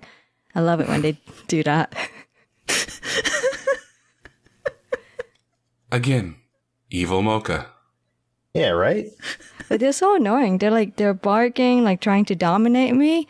But they're small, and it's just I don't know what's wrong with them. They have like the Napoleon Dynamite syndrome. What is that? What's called like the Napoleon syndrome? But then if I just stare at them, they like start whimpering and they shut up. Yeah, because you're evil. Nah, just those dogs. But the big dogs, you know what I do? I usually, if it's a big dog and I know they're mostly friendly, like even though they're like kind of barking because sometimes they bark. If I crouch down, they start like playing, like they start making I want to play with you, and then they come to me and they start licking me and like fluffing around. Aw, and that is exactly what's happening with you and the Great Dane. Yeah, large dogs don't tend to bark unless it's actual danger. That's true. So yeah, I do that with the Great Dane. Aw, adorable. So yeah, now that we've got Napoleon Dynamite out of the way, let's should we head to the cabin and look for our stalker friend? I'm afraid. Yes. Oh, yes. I am afraid that we might find yet another missing person on our trip over to the cabin. Who else would be missing? Well, no, we're going to keep this guy safe, and the missing people are in the cabin more than likely. Mm. You know, the on-kit, the kidnapped sister, and then the old woman's, stuffed in a trunk or something. Okay, this is the first time Maurizio has heard about any of that, and they're going to be like, what? What is going on? That's what we're trying to find out. Oh my gosh, yeah. Your boy Enquete has some... He has some boundary issues. Yeah. We'll explain that later. Let's just go see if we can find him first. Okay. We'll explain on the way to the cabin. You don't even need to roll a persuasion check. He's going to show you to the cabin. Like, he's concerned. And his coworker always was a little bit too quiet. And he's like shaking his head like, I should have known. Yeah, you should have. I should have seen it coming. Oh, man. And he's thinking to himself. Yeah, you should have. So this leads us to Maurizio leading you all to the cabin in the woods. Okay. And Dun, this dun, is where we get dun. murdered. Right? Oh, I won't let you get murdered, Moka. Don't worry. I'm just worried about you murdering everyone else. Yeah, that too. But in my intro, I say I heal people and save people. You do. And yet you don't. I do. I And do. yet yeah. Sure you do. Birdsong. Dappled light filtering down through leaves. It's a bit of a walk. You're not immediately at the cabin, and you're walking under the deciduous forest trees. Maurizio makes idle small talk with you as you make your way there. I love these woods. I've always felt comfortable here. Almost like something was calling me here, The woods are great. The great outdoors. You're not an orphan by any chance, are you? No, I got a mom and a dad. I think you're safe then. You're good. I've been coming to these woods for years. Are you guys from out of town? Yes. Oh, yeah. Yeah. That's where I made a fort when I was little. See over there? I don't care. So you know these woods pretty well then.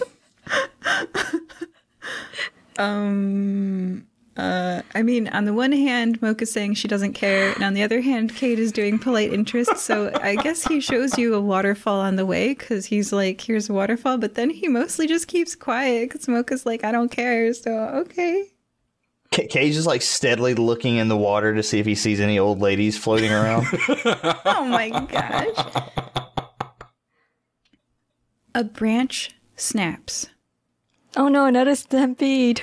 There it goes again. Where more pigs? Let me get my hole out. There is a shuffling sound, like someone is not picking up their feet as they shuffle walk. Oh no. Is this a zombie? Is the old lady a zombie now? Did she get bit by the zombie bug? Maybe she's just old. Well, that's true. They do drag their feet, don't they? Yeah, exactly. She's got her bedroom slippers on, just kind of sleepwalking or something. See if there's... Let's listen a little more. See if there's a walker imprint, too. Little clank behind the steps. Yep. Clink, clink, shuffle, shuffle. Clink, clink, shuffle, shuffle. I would like to do a check, if I can, to see if I can identify maybe the size of whatever we're hearing. Absolutely. Is it a 13? 13 plus something. I'm going to say 15. I'm pretty sure that's a 2. That's a pretty high roll. With that roll, you can perceive with your eyes because they're not trying to hide. They're just walking along. An extremely elderly dragon with angel wings is before you. Her muscles hang oddly on her skeleton, her ribcage a barrel on stick arms and legs. Her face sags, wrinkled. She is holding not a walker, although that is a great idea. If I didn't already have her holding something, I would have said yes and to that. But I don't know how she'd carry both. So let's say she's going with a cane. Cane in one hand. And in the other hand, a full glass of lemonade. perception check. Oh, that one didn't go well. That's an 8. 6. 15. Dr. Crud III can tell, even from this distance, you guys will notice when you get closer, that there is precipitation on the glass of lemonade. It's still cold. Sweetheart, are you okay there? Tinnitin? I yell out. She recognizes her own name. She calls back to you. Hello. Oh, thank God you're not drowned in a river. She looks confused and stumbles away from you and starts to head off in that direction. Dr. Crud Netzer. What, her? Netzer. Nets? Yep. Net? Net. N-E-T. What? Okay, roll it to hit. Dr. Crud just walks up to her and grabs her, redirects her towards everybody else. Oh, hello, she says again. We've been looking for you for such a long time. Not really. A baby! She's so excited to see your baby. This is Jenny. She's 2 hours old. She looks just like my daughter, Tahira. Hey, look, your diapers fit her just fine. Oh. What color is the baby Bjorn that Jenny is in? I think it will be. It's pink. Aw, it's pink. Pink would look good on Tahira, and so would yellow, the color of the dress that the nice girl was wearing. Not nice girl. Who, where, what, why, how? Yes. Look at the baby. Okay. Sorry. Ma'am, what girl in the white yellow dress? Where did you see her? At the lake. The lake is so beautiful. I want to go there with Jeff. My husband, you know, he just became a judge. Ah, okay. And how long ago did you see this woman? Just now. And she just like, la, la, la, la, la. Yeah. All right, guys. She ain't up the stairs. Cade turns behind him and looks around and just like, it's just a little dementia. It's okay. It's okay. All right. Aaron, where is the cabin from here? Because we're gonna need you to take her back to town. Maurizio? Or is it Maurizio? Yeah. Oh yeah, Aaron's the leasing office guy. Maurizio, how far is this cabin? And is there a lake around here? We need you to take her back to town. Yeah, the cabin at the lake is just past that hill. Oh crap! It's a cabin at a lake. Okay, it's just over the hill. You said. Yeah, and a little bit this way. Moka is glaring at him because she doesn't care, and he's like, I can take you there real quick. All right, and then once we get inside the cabin, I need you to take this Tintin back home, and make sure that her sister Robin knows that she's there. Oh, okay. And make sure the door is locked. Where does she live? What? 3901 Wando Road, apartment 22. Yep. Oh, that's right by Ankit. Okay, got it. Yeah. It's the same complex as Ankit, just... Yep. Don't look in his room. Yeah, do not. Just ask for Aaron, and they'll take Miss Tintin back to her room, preferably deadbolt it, and it'll be okay. Okay, yeah. So, do you want me to just show you where the cabin is then, or? Yeah. Show us the cabin. That's fine. Okay. All right. Sounds like you guys have a plan. All right. I'll just it's this way. We do. And then you guys are moving at the pace of an old lady now. So it's actually Dr. Crud will throw her on her shoulder and just walk. She's sitting on his shoulder. Oh, so you got a baby and an old lady? Okay. Yeah. They both weigh about the same. Okay. As long as you have no hands free, I'm going to allow that. Okay. All right. Wait, don't you have a free trunk? Yeah, I do. You have one free trunk. What do you get? Yep. I can just see you casting spells out of your trunk. I shoot snot out of that. Okay. That's a weird looking magic missile. So you all are walking through the woods, following Maurizio. You've acquired one old lady with a glass of lemonade. And you are walking along. Oh, okay. Oh, you have acquired. Maurizio says, I hope I can remember the way. It's been 2 years since I was here. You know, that he always gave me the creeps, Ankit. I think I'm going, I don't know why I stopped coming here. In my childhood, I always really liked these woods. Yeah, I should come here more often. I have to ask, if he gave you the creeps, why did you agree to come to his cabin? It was when we first met one another and he was building it and he asked for help building it. So I came out here and I did help him. And honestly, I should come out here more often. Something about these woods feels very homey, Doesn't it feel that way to you? No, not at all. So you're lost is what you're saying. I'm sure it's just over that hill, and you guys are at the top of a hill now, and you're looking down. Perception check? Oh, gosh. 14. 10, 11. 18. You all rolled above 10. So all of you see the glowing yellow figure 100 feet away. It's gliding up to you all, 90 feet away, 80 feet away. All right, take the old lady, Mauricio.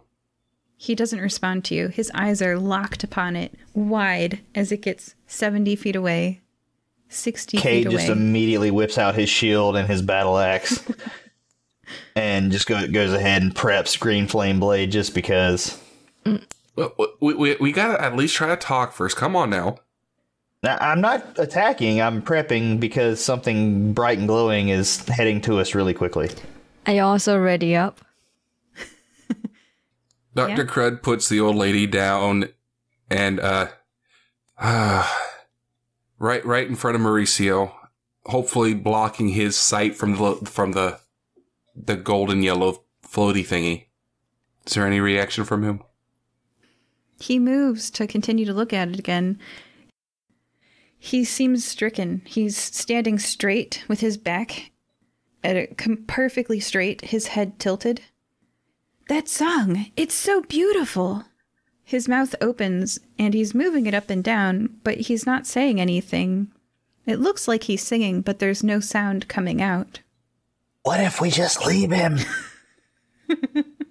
Well, he doesn't know where he's going, but I cannot in good conscience just leave him. We're gonna have to hog tie him and take him with us. Is a glowing light a person? Yes, it is a person, and the yellow form is featureless in front of you all. If it's singing, you can't hear it. Maurizio's mouth has been moving this whole time. So that's why I always felt comfortable here? I was this whole time? Wow. A species recognition password? Huh? His mouth continues to move, but makes no sound. Maurizio's skin begins to glow yellow. He turns and says something to you, happy and excited, but you hear nothing. Seeing the confused look on your face, he says, "My people, I'm a cowbird." Then his skin turns into glowing yellow light. You're a coward? Cowbird. His clothes drop to the ground, discarded, and he steps forward and takes the other figure's hand. They both fly off into the distant sky. Well, that happened. Another missing person, Maurizio. He has floated away. He's not missing because we saw what happened. We know where he went. Yeah. He's not necessarily missing. He's just gone. Has anybody else heard of a race called coward? Cowbird. I heard coward. I'm sticking with that. Moo. Caca. I have not, and I'm just gonna chalk this up as that happened. Everybody roll a nature check. I was just gonna ask to do that. Ooh, 18 plus 19. 22. 18 Oh man, you guys plus -1, so 17. rolled so high. I get a +5 in it. Uh, And a -1. You all rolled very high. Okay, well then you all know about this. Here's some true facts about nature from your DM. Brown-headed cowbirds do not raise their own young. Instead, they lay their eggs in the nest of other bird species. As a result, young cowbirds are not exposed to species-typical visual and auditory information like other birds. Despite this, cowbirds are able to develop species-typical singing, social, and breeding behaviors. A 2017 study demonstrated that cowbird brains are wired to respond to the vocalizations of other cowbirds, allowing young to find and join flocks of their own species. These vocalizations are consistent across all cowbird populations and serve as a species recognition password. If a young cowbird is not exposed to these password vocalizations by a certain age, it will mistakenly imprint upon the host species. Maurizio was a cowbird? I mean, he looked pretty human to me, but, you know. The only human in this adventure. Yeah, right? Not anymore. The old lady's like, Wah, wah. wow, I should get a dress for Tahira. That's that yellow color. She would look beautiful. You're absolutely right, sweetheart. All we gotta do is find her. So can you tell me which way the lake is? Yeah, and you guys are one hill from the cabin. He kind of pointed in the direction of the cabin, Yeah. so are we still kind of heading the direction? Yes, as you reach the top of the Okay. next hill, you look down upon the cabin and the lake. All right, so we have nobody to take the old lady back, so we're gonna have to keep our old lady in our inventory. So this is gonna be bad. We could tie her to the tree Lord. and get her when we're done. I was actually God, I love considering that, I love that Mocha's the one that said it. but I was considering that. Let me see if I have like a sedative, and maybe she can like sleep it off under a tree. Sleep off dementia. Well, sleep off whatever's gonna happen down here. I'm trying to see if I have any spells that might do anything, but I can't read my spells. I mean, I could give her an adrenaline shot. I don't think that's gonna work though. I should not have let Luke Skywalker give me eye surgery the other day. I'm pretty sure all my spells would kill her. Oh, I'm not going to cast anything. Don't kill her, please. Would an Eldritch Blast help in any way? You would end up having to be lectured by Dr. Crud for the next 3 years if you kill her. All right, fun fact about cowbirds. They normally lay their eggs in the nests of tanagers. Of what? Tanagers, it's another type of bird. Well, okay. Tanager's also a character on the show. Yeah, that's why I included it. Hey. I do love that our Mocha was the one that's like, let's tie her to a tree. I actually was thinking about doing that too. So, Hey, wait, I've got a magic skull that will not help in any way. Oh yeah, I forgot to give you some bad luck because of that. No, you didn't. I found a crazy old lady. What do you mean? It's bad luck. I totally found the speech that I was supposed to read by Ariane. Do you guys want to hear it? sure, you can cut it in wherever. All right. There is a certain family legend about that. My great-grandmother, she told stories. She told us a tale of a magic tower in the forest. A tall white tower with everything you could ever need inside. Everything except freedom. As much food and drink and revelry and safety for your family as you could ever want, but at a price. If the daily offering is not made in the tower, then the world will end. She say, we must always appreciate the people trapped there and thank them for their service, but to never go there ourselves. Well, that just sucks. Do they have internet there? And what exactly is the daily offering? I mean, we know it has to be a table. It's a table setting. Table set. Yeah. Okay, but I mean, is there any specificities? No. You just have to set the table every day. Oh, that's not so bad. Well, Nah. once every 8 days, we take turns. Yeah. And if you don't, the world ends. Apparently. I mean, that's not that hard to keep the world from ending, I suppose. Yeah. But they're also entrusting kids to do this. So the fact that the world hasn't ended is a miracle. Yeah, you're no kidding. They train the children to take over. You say that. Who trains the children? Previous residents? Yeah, the previous residents. Okay, I mean, small price to pay for no Ragnarok? Yeah. All right, I found the page. I mean- Sorry, I have 18 pages for some reason of planning for this, so bad idea. So I found Great idea. the stuff. We are now ready to proceed. Sorry, everybody. Well, Dr. Crud is going to go ahead and take care of the old lady real quick before we proceed.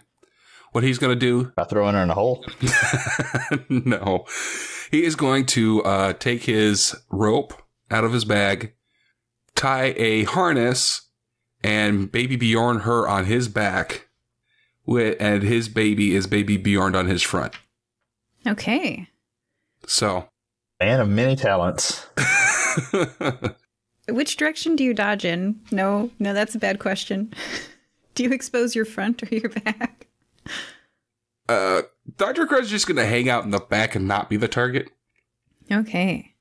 Lots of, he has lots of, a big sign. There's a new tattoo right below the Fire Breathing Kittens one saying baby on board.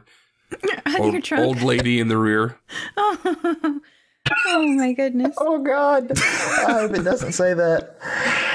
No, it doesn't. It doesn't. Nice. All right. So Cade and Moka, you are taking point on this, I guess.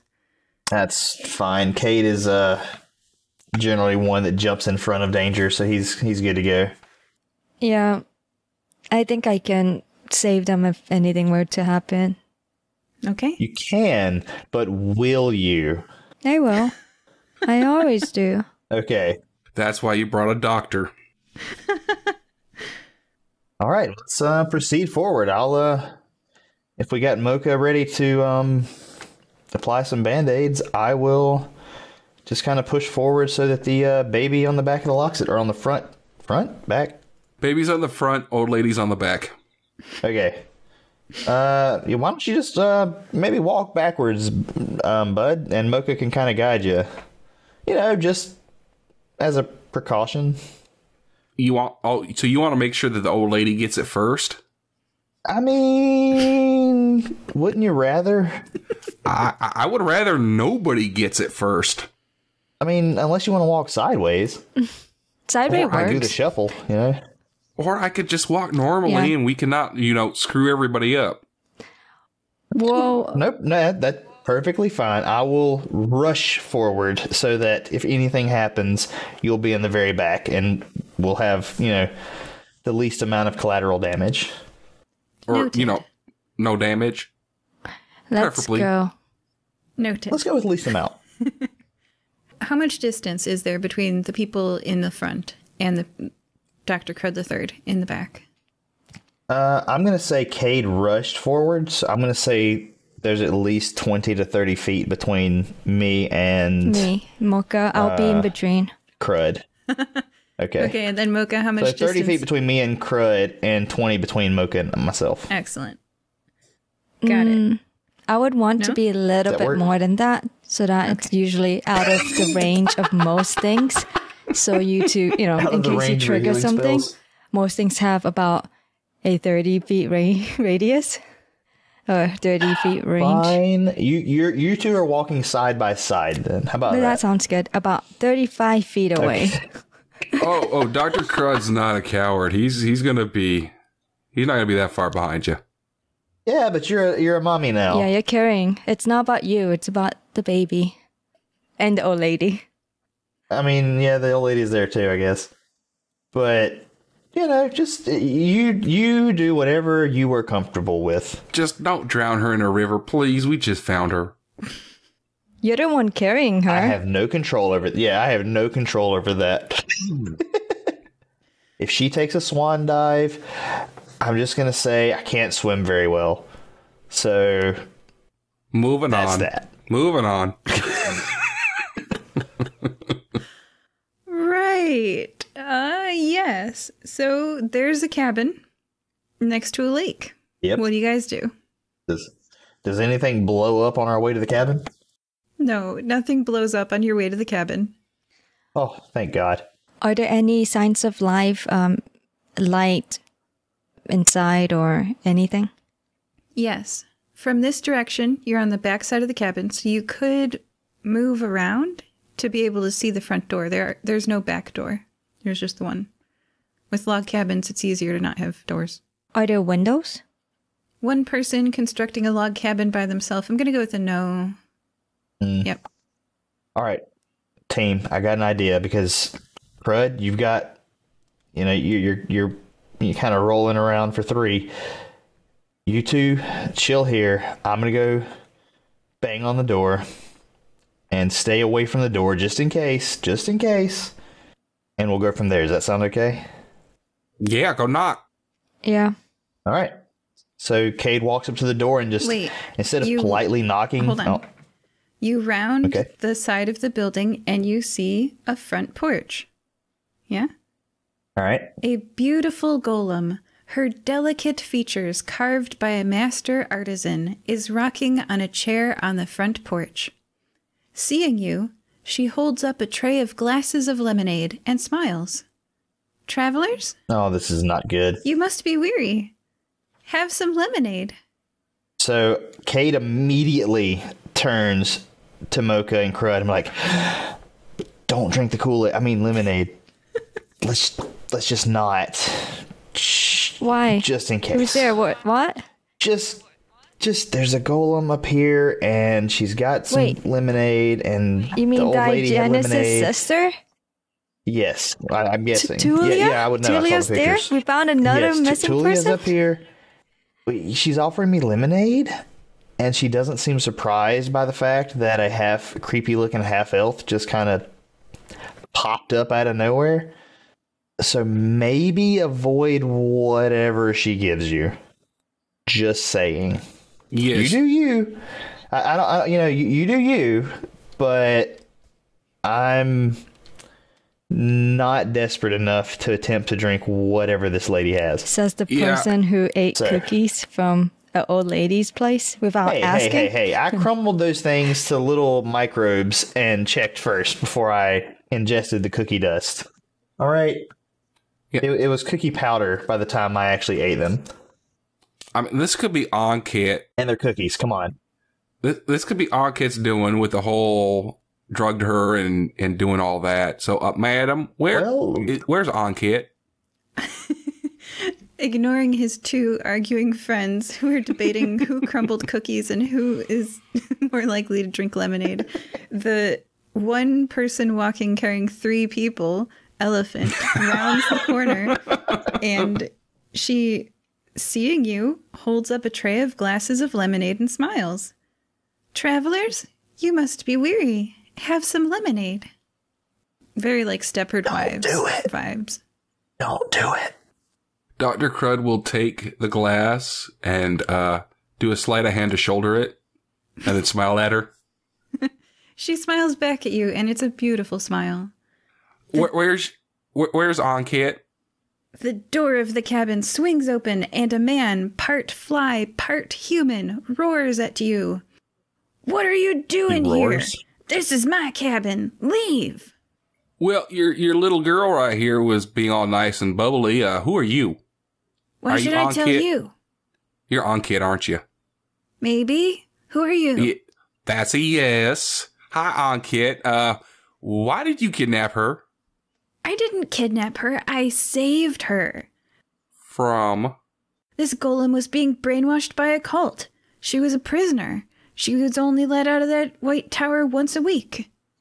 It looks like she's being brainwashed right now by you with the lemonade.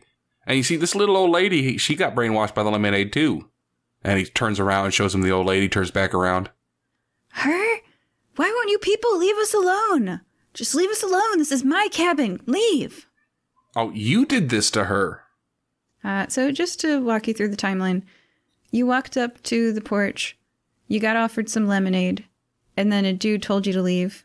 Mm-hmm. So you could assume the same thing happened to the old lady. She probably walked up to the front porch.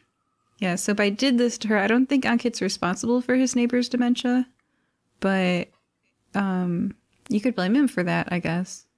Oh, she was walking around with lemonade there, and that's, you know. Oh, yeah, Dr. Crud's throwing all the blame to him for everything. Yeah, why is the lemonade still cold after the lady's been missing all day? More than a day, because she wasn't there in the morning. Right, so she has been wandering around these woods for a few hours, but she found the cabin pretty recently, which is why you found her in And she made her lemonade there? She was holding a pitcher, so did she make the lemonade inside the cabin? That has no electricity and therefore no ice? Okay, so...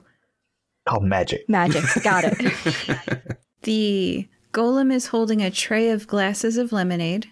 The old lady was holding a glass of lemonade. And if you would like to roll an Arcana check, I will tell you more information.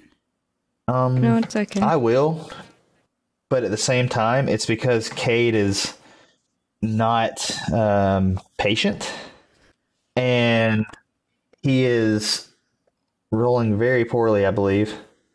No, hang on. Let me use my good eye. Oh, that's a -1. Darn it. Okay, well, he rolled a 13. But he's stomping up the steps. And how, can you please describe the flyman a little more? Like, you know, how big is he? Tall, broad, things like that? He is a 5.5-foot tall human with a fly head and fly hands. And oh, yeah, absolutely. So Cade immediately just grabs him by the collar and lifts him up and just stares daggers into his eyes and just demands that you tell me what is going on right now, every detail, or else. Make an intimidation check. Ooh, I've been waiting on that. And I'd like to hear Moka's Arcana check because I don't want to leave her behind. Oh, I don't need to do the Arcana. I would help with your intimidation, but I have a baby and an old person, so I don't think I could help. I have a +8 to intimidation, and I rolled a 13. Okay. Moka, what's a number for your Arcana check? 9. Okay. With a 9, you would say that it's very easy to make things cold with magic in this world. And it's you remember a lot of the schools of magic. There's abjuration, evocation, enchantment, illusion, etc. Sounds good. I was good enough with just like magic. It is magic. It can be magic. Yeah, you've seen wizards, they're doing cold spells all the time. Mm-hmm. Yep. Abjuration protects things. Illusions make stuff look like other stuff. Enchantment, you can make people do stuff. And etc. There's 8 schools. Necromancy, you can make the dead do stuff. Is it safe to assume that one of these 3 people is capable of doing magic? Absolutely. In fact, you would say that the fly person in front of you probably would have had an easier time building this cabin in the woods if they could do magic. Okay. So now, Cade, with your 20 intimidation. 21. The fly man wilts in your hands. He's definitely not, he's not a wolf man. He's not a bear man. He's a fly man. So he cowers and shakes in your hands. I just shake him back and forth, telling me, demanding that he, tell me what is going on. Why does she seem out of it? Why is this old lady carrying around a glass of lemonade? What's in the lemonade? And why do people think you're all missing? Okay. Could you do one question and I'll do one answer? Sure. I want to get to the... first things first. First off, why... Well, he's already answered why he, quote-unquote, kidnapped the golem. She had a sacred duty. How did you convince the golem to come out here? I reprogrammed her. Wow, okay. She's just a golem. If she's just a golem, why were you so obsessed with her? Well, she's beautiful. That's creepy. Stalker. Not even that. Like, I'm thinking, never mind. Creepy stalker, yeah. Yeah, he's a creepy stalker. Yeah, sure. So, knowing that he's a creepy stalker, what do you do to right the situation? I want to throw him in the river. I think that's very admirable. What did you do to this old lady? Why is she carrying around a glass of lemonade and just out of her mind? She came up She's to the been missing porch. for a long time. She came up to the porch and was talking to Tulia, and I couldn't have that. I didn't want to be discovered here. So I told her to leave. Just like I'm telling you to leave, and then he cowers again. I dare you to tell me to leave one more time. Ooh, we're going to do an opposing charisma check. Ready? Roll your charisma, and he'll roll his. Oh, bring it. What is that? A nat 16 plus 5. So 21. His large fly eyeballs size you up, and his lower lip trembles, and he doesn't say a word. What? Oh, that's okay. That's okay. Can you program her back to what she was? Yes. I want you to reprogram her to make her the way she was before you messed with her. She has a sacred duty, and I don't know about you, but I don't want the world to end. I have a section for that. If they make Ankit drop the mind control on Tulia. Got it. The fake smile. I'm going to... Sorry, go ahead. Oh, you can say your thing. I was going to use my my background technique, actually. Yeah. Because would you consider him a quote-unquote commoner? Yes. So, essentially, I look into his eyes, and I half am screaming at him to do as I say, but I'm also half imploring him to just please do the right thing. And my eyes are failing me, so I can't tell you the name of the thing, but it's part of the Haunted One background. Yeah. And it's to basically get any commoner to kind of go along with what I'm doing. Absolutely. This below level 1 non-playable character cowers in the arms as you literally are lifting him up off of the ground of this Cade Ghost Bane, fire-breathing kittens adventurer, and he just crumples like a piece of paper in your hand, like his ability to oppose you is completely gone. He drops the spell on Tulia, and the fake smile drops from her beautiful clay face. She frowns. She looks left, then right, like a person waking up. Where am I? How? She sees Ankit, the flyman. Her eyes widen as she remembers. She backs away from him hurriedly, dashing the tray of lemonade to the ground of the porch. The glasses explode into fragments of glass and bits of sweet lemonade. She, hurriedly tripping over her own feet and landing in a heap on the ground away from the porch, scooting backwards in the leaf litter, gets away from him and starts to scream. Dr. Crud bends down, picks her up, and embraces her. It's all right, sweetheart. It's all right. You're safe now. You're safe. We got the now carrying 3 people. Yeah, we got the evil fly man. He ain't gonna be no bother to you no more. She cries into your baby Bjorn. Yeah. You can see that the baby is starting to pick up a little bit from Mommy Crud as the baby starts stroking the top of her head a little bit. Aww. The telepathic link has started to establish. Please tell me it's with her trunk. Can I cast Hold Person on the fly guy? Absolutely. Ooh.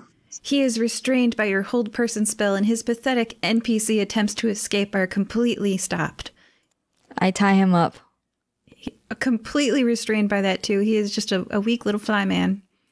And does anybody else have anything they'd like to do before we end this adventure? I was going to go into the cabin and see what all he had been up to. Loot the cabin. Loot the cabin. Yeah, that was kind of what I was going with. Yep. It's pretty barren in there. Definitely not like we would put stuff in a cabin that he would not put in a cabin. So you guys find 2 uncommon items from the uncommon item list, and you can keep those uncommon items if you'd like, and you can, after the game, decide upon the 2 uncommon items that you found. But yeah, it's not pleasant in here. It's not the vacation home that you were hoping. Yeah, I mean, it's a fly, man. I feel like there's like a lot of nastiness laying around, rotten food, things like that. Yeah. Because, they eat food by, like, they suck on it. It's gross. Yeah, gross. Yeah. Do we decide if there was anything in the lemonade, or if it was just lemonade? Tulia made that, so it's just normal. Okay. Darn, could have got a glass of lemonade. It was a very Stepford Wives lemonade. It was like lemonade made under duress. Okay, so anything else before we end this adventure? Dr. Crud burns it down. What? Nice. And are you guys going to turn... are you guys going to release Ankit? Oh, we're going to turn him in. Yep. Yeah, I guess we'll turn him in. And then, yeah, as a side thing. I was going to turn him inside out, but it's fine. Well, maybe you got a reward on him or something. Yeah, we got to take him to the proper authorities. They're going to try him, and if that, we do not murder hobo, okay? We do not murder. But he's a stalker. That's true, and he's going to get his just desserts in prison. You do know what they do. I guess he's restrained. You do know what they do to stalker types. That's true. That's very true. So yes, prison would be much worse than what I was going to do. Yep. So, yeah, we take him to the proper authorities, and I guess we use his room as evidence that he is what we say he is, a creeper. Yeah, absolutely. It's not hard to prove this at all. No, he's behind bars, you guys. Good job. So I've got 2 epilogues. Would you like to hear the one for the old lady or the one for Tulia first? No preference. Let's do Tulia. All right, we'll do Tulia because you guys, you know her less. Tulia returned to the White Spire and was greeted joyously by her family, even by Diogenes, the brother that she had been arguing with. She immediately commanded that on their days off, the family begin recruitment of 8 willing orphans who had been starving on the streets of Jishop and Nicomoy.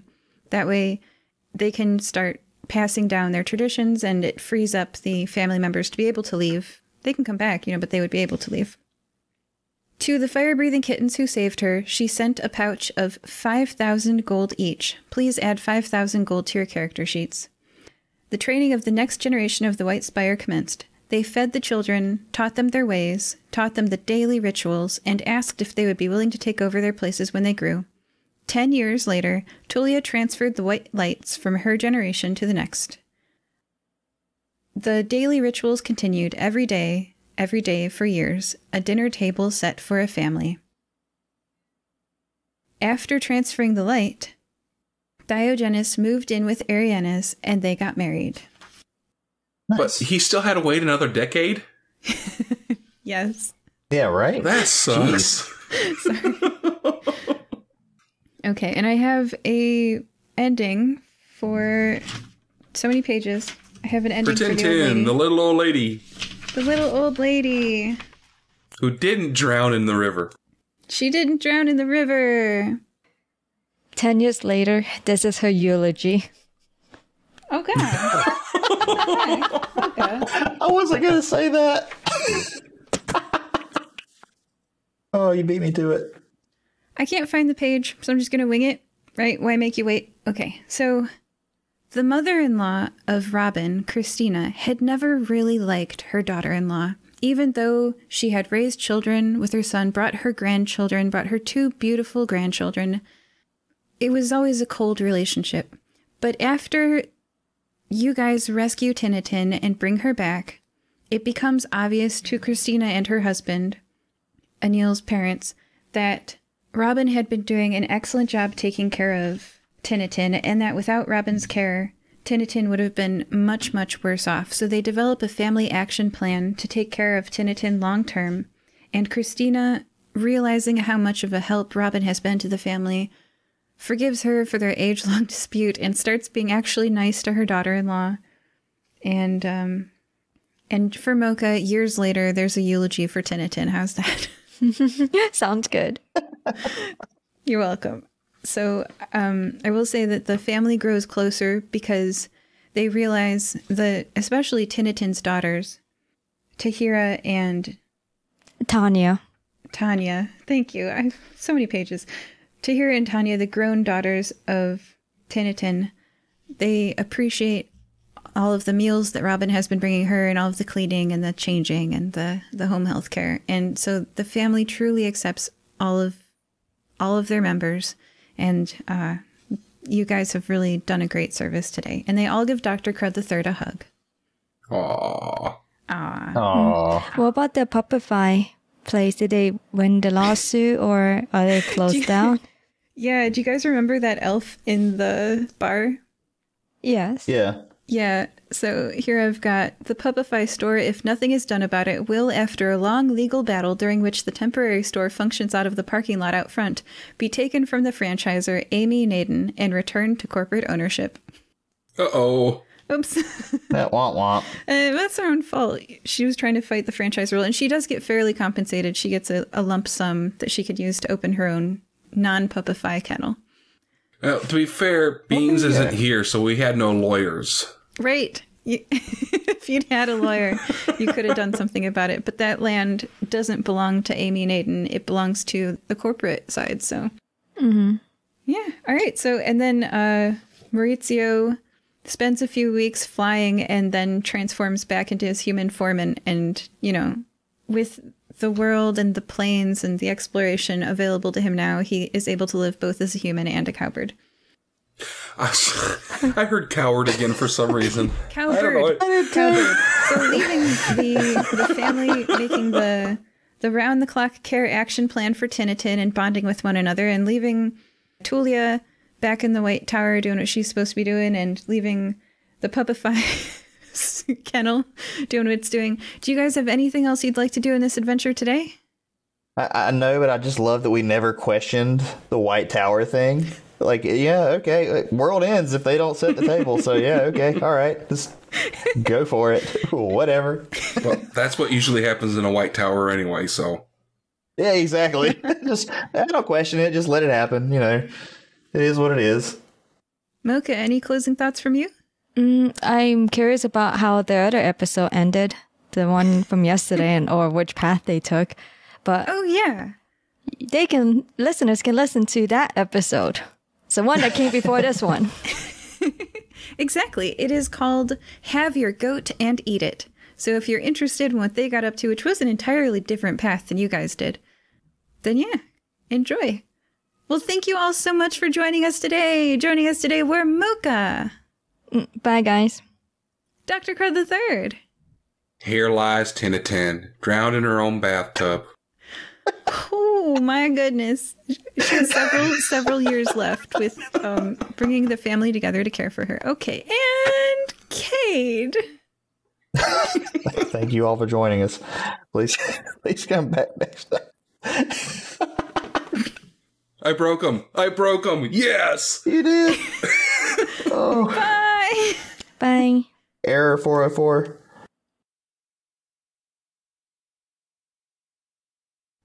Hi, I'm David Sweeney Bear, narrator and producer of Tales from the Vault, a hand-picked selection of creepy classics, weird tales, and short stories from the greatest authors of all time. Each story is an immersive audio experience brought to life for your listening pleasure. You can find the Tales from the Vault podcast at youtube.com/dsbaudio. Also on Apple, Stitcher, Spotify, and Google Podcasts. Or you can visit my website at dsbaudio.com.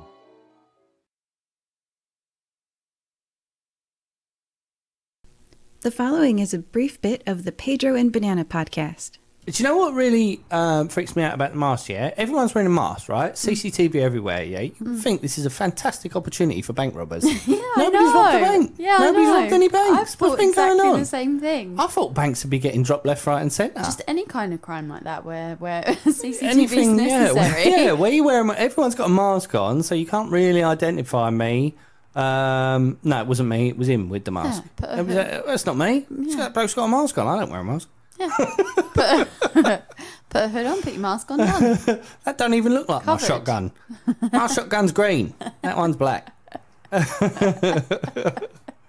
I always had this Ferrari. That was the Pedro and Banana podcast. Find them wherever you find podcasts.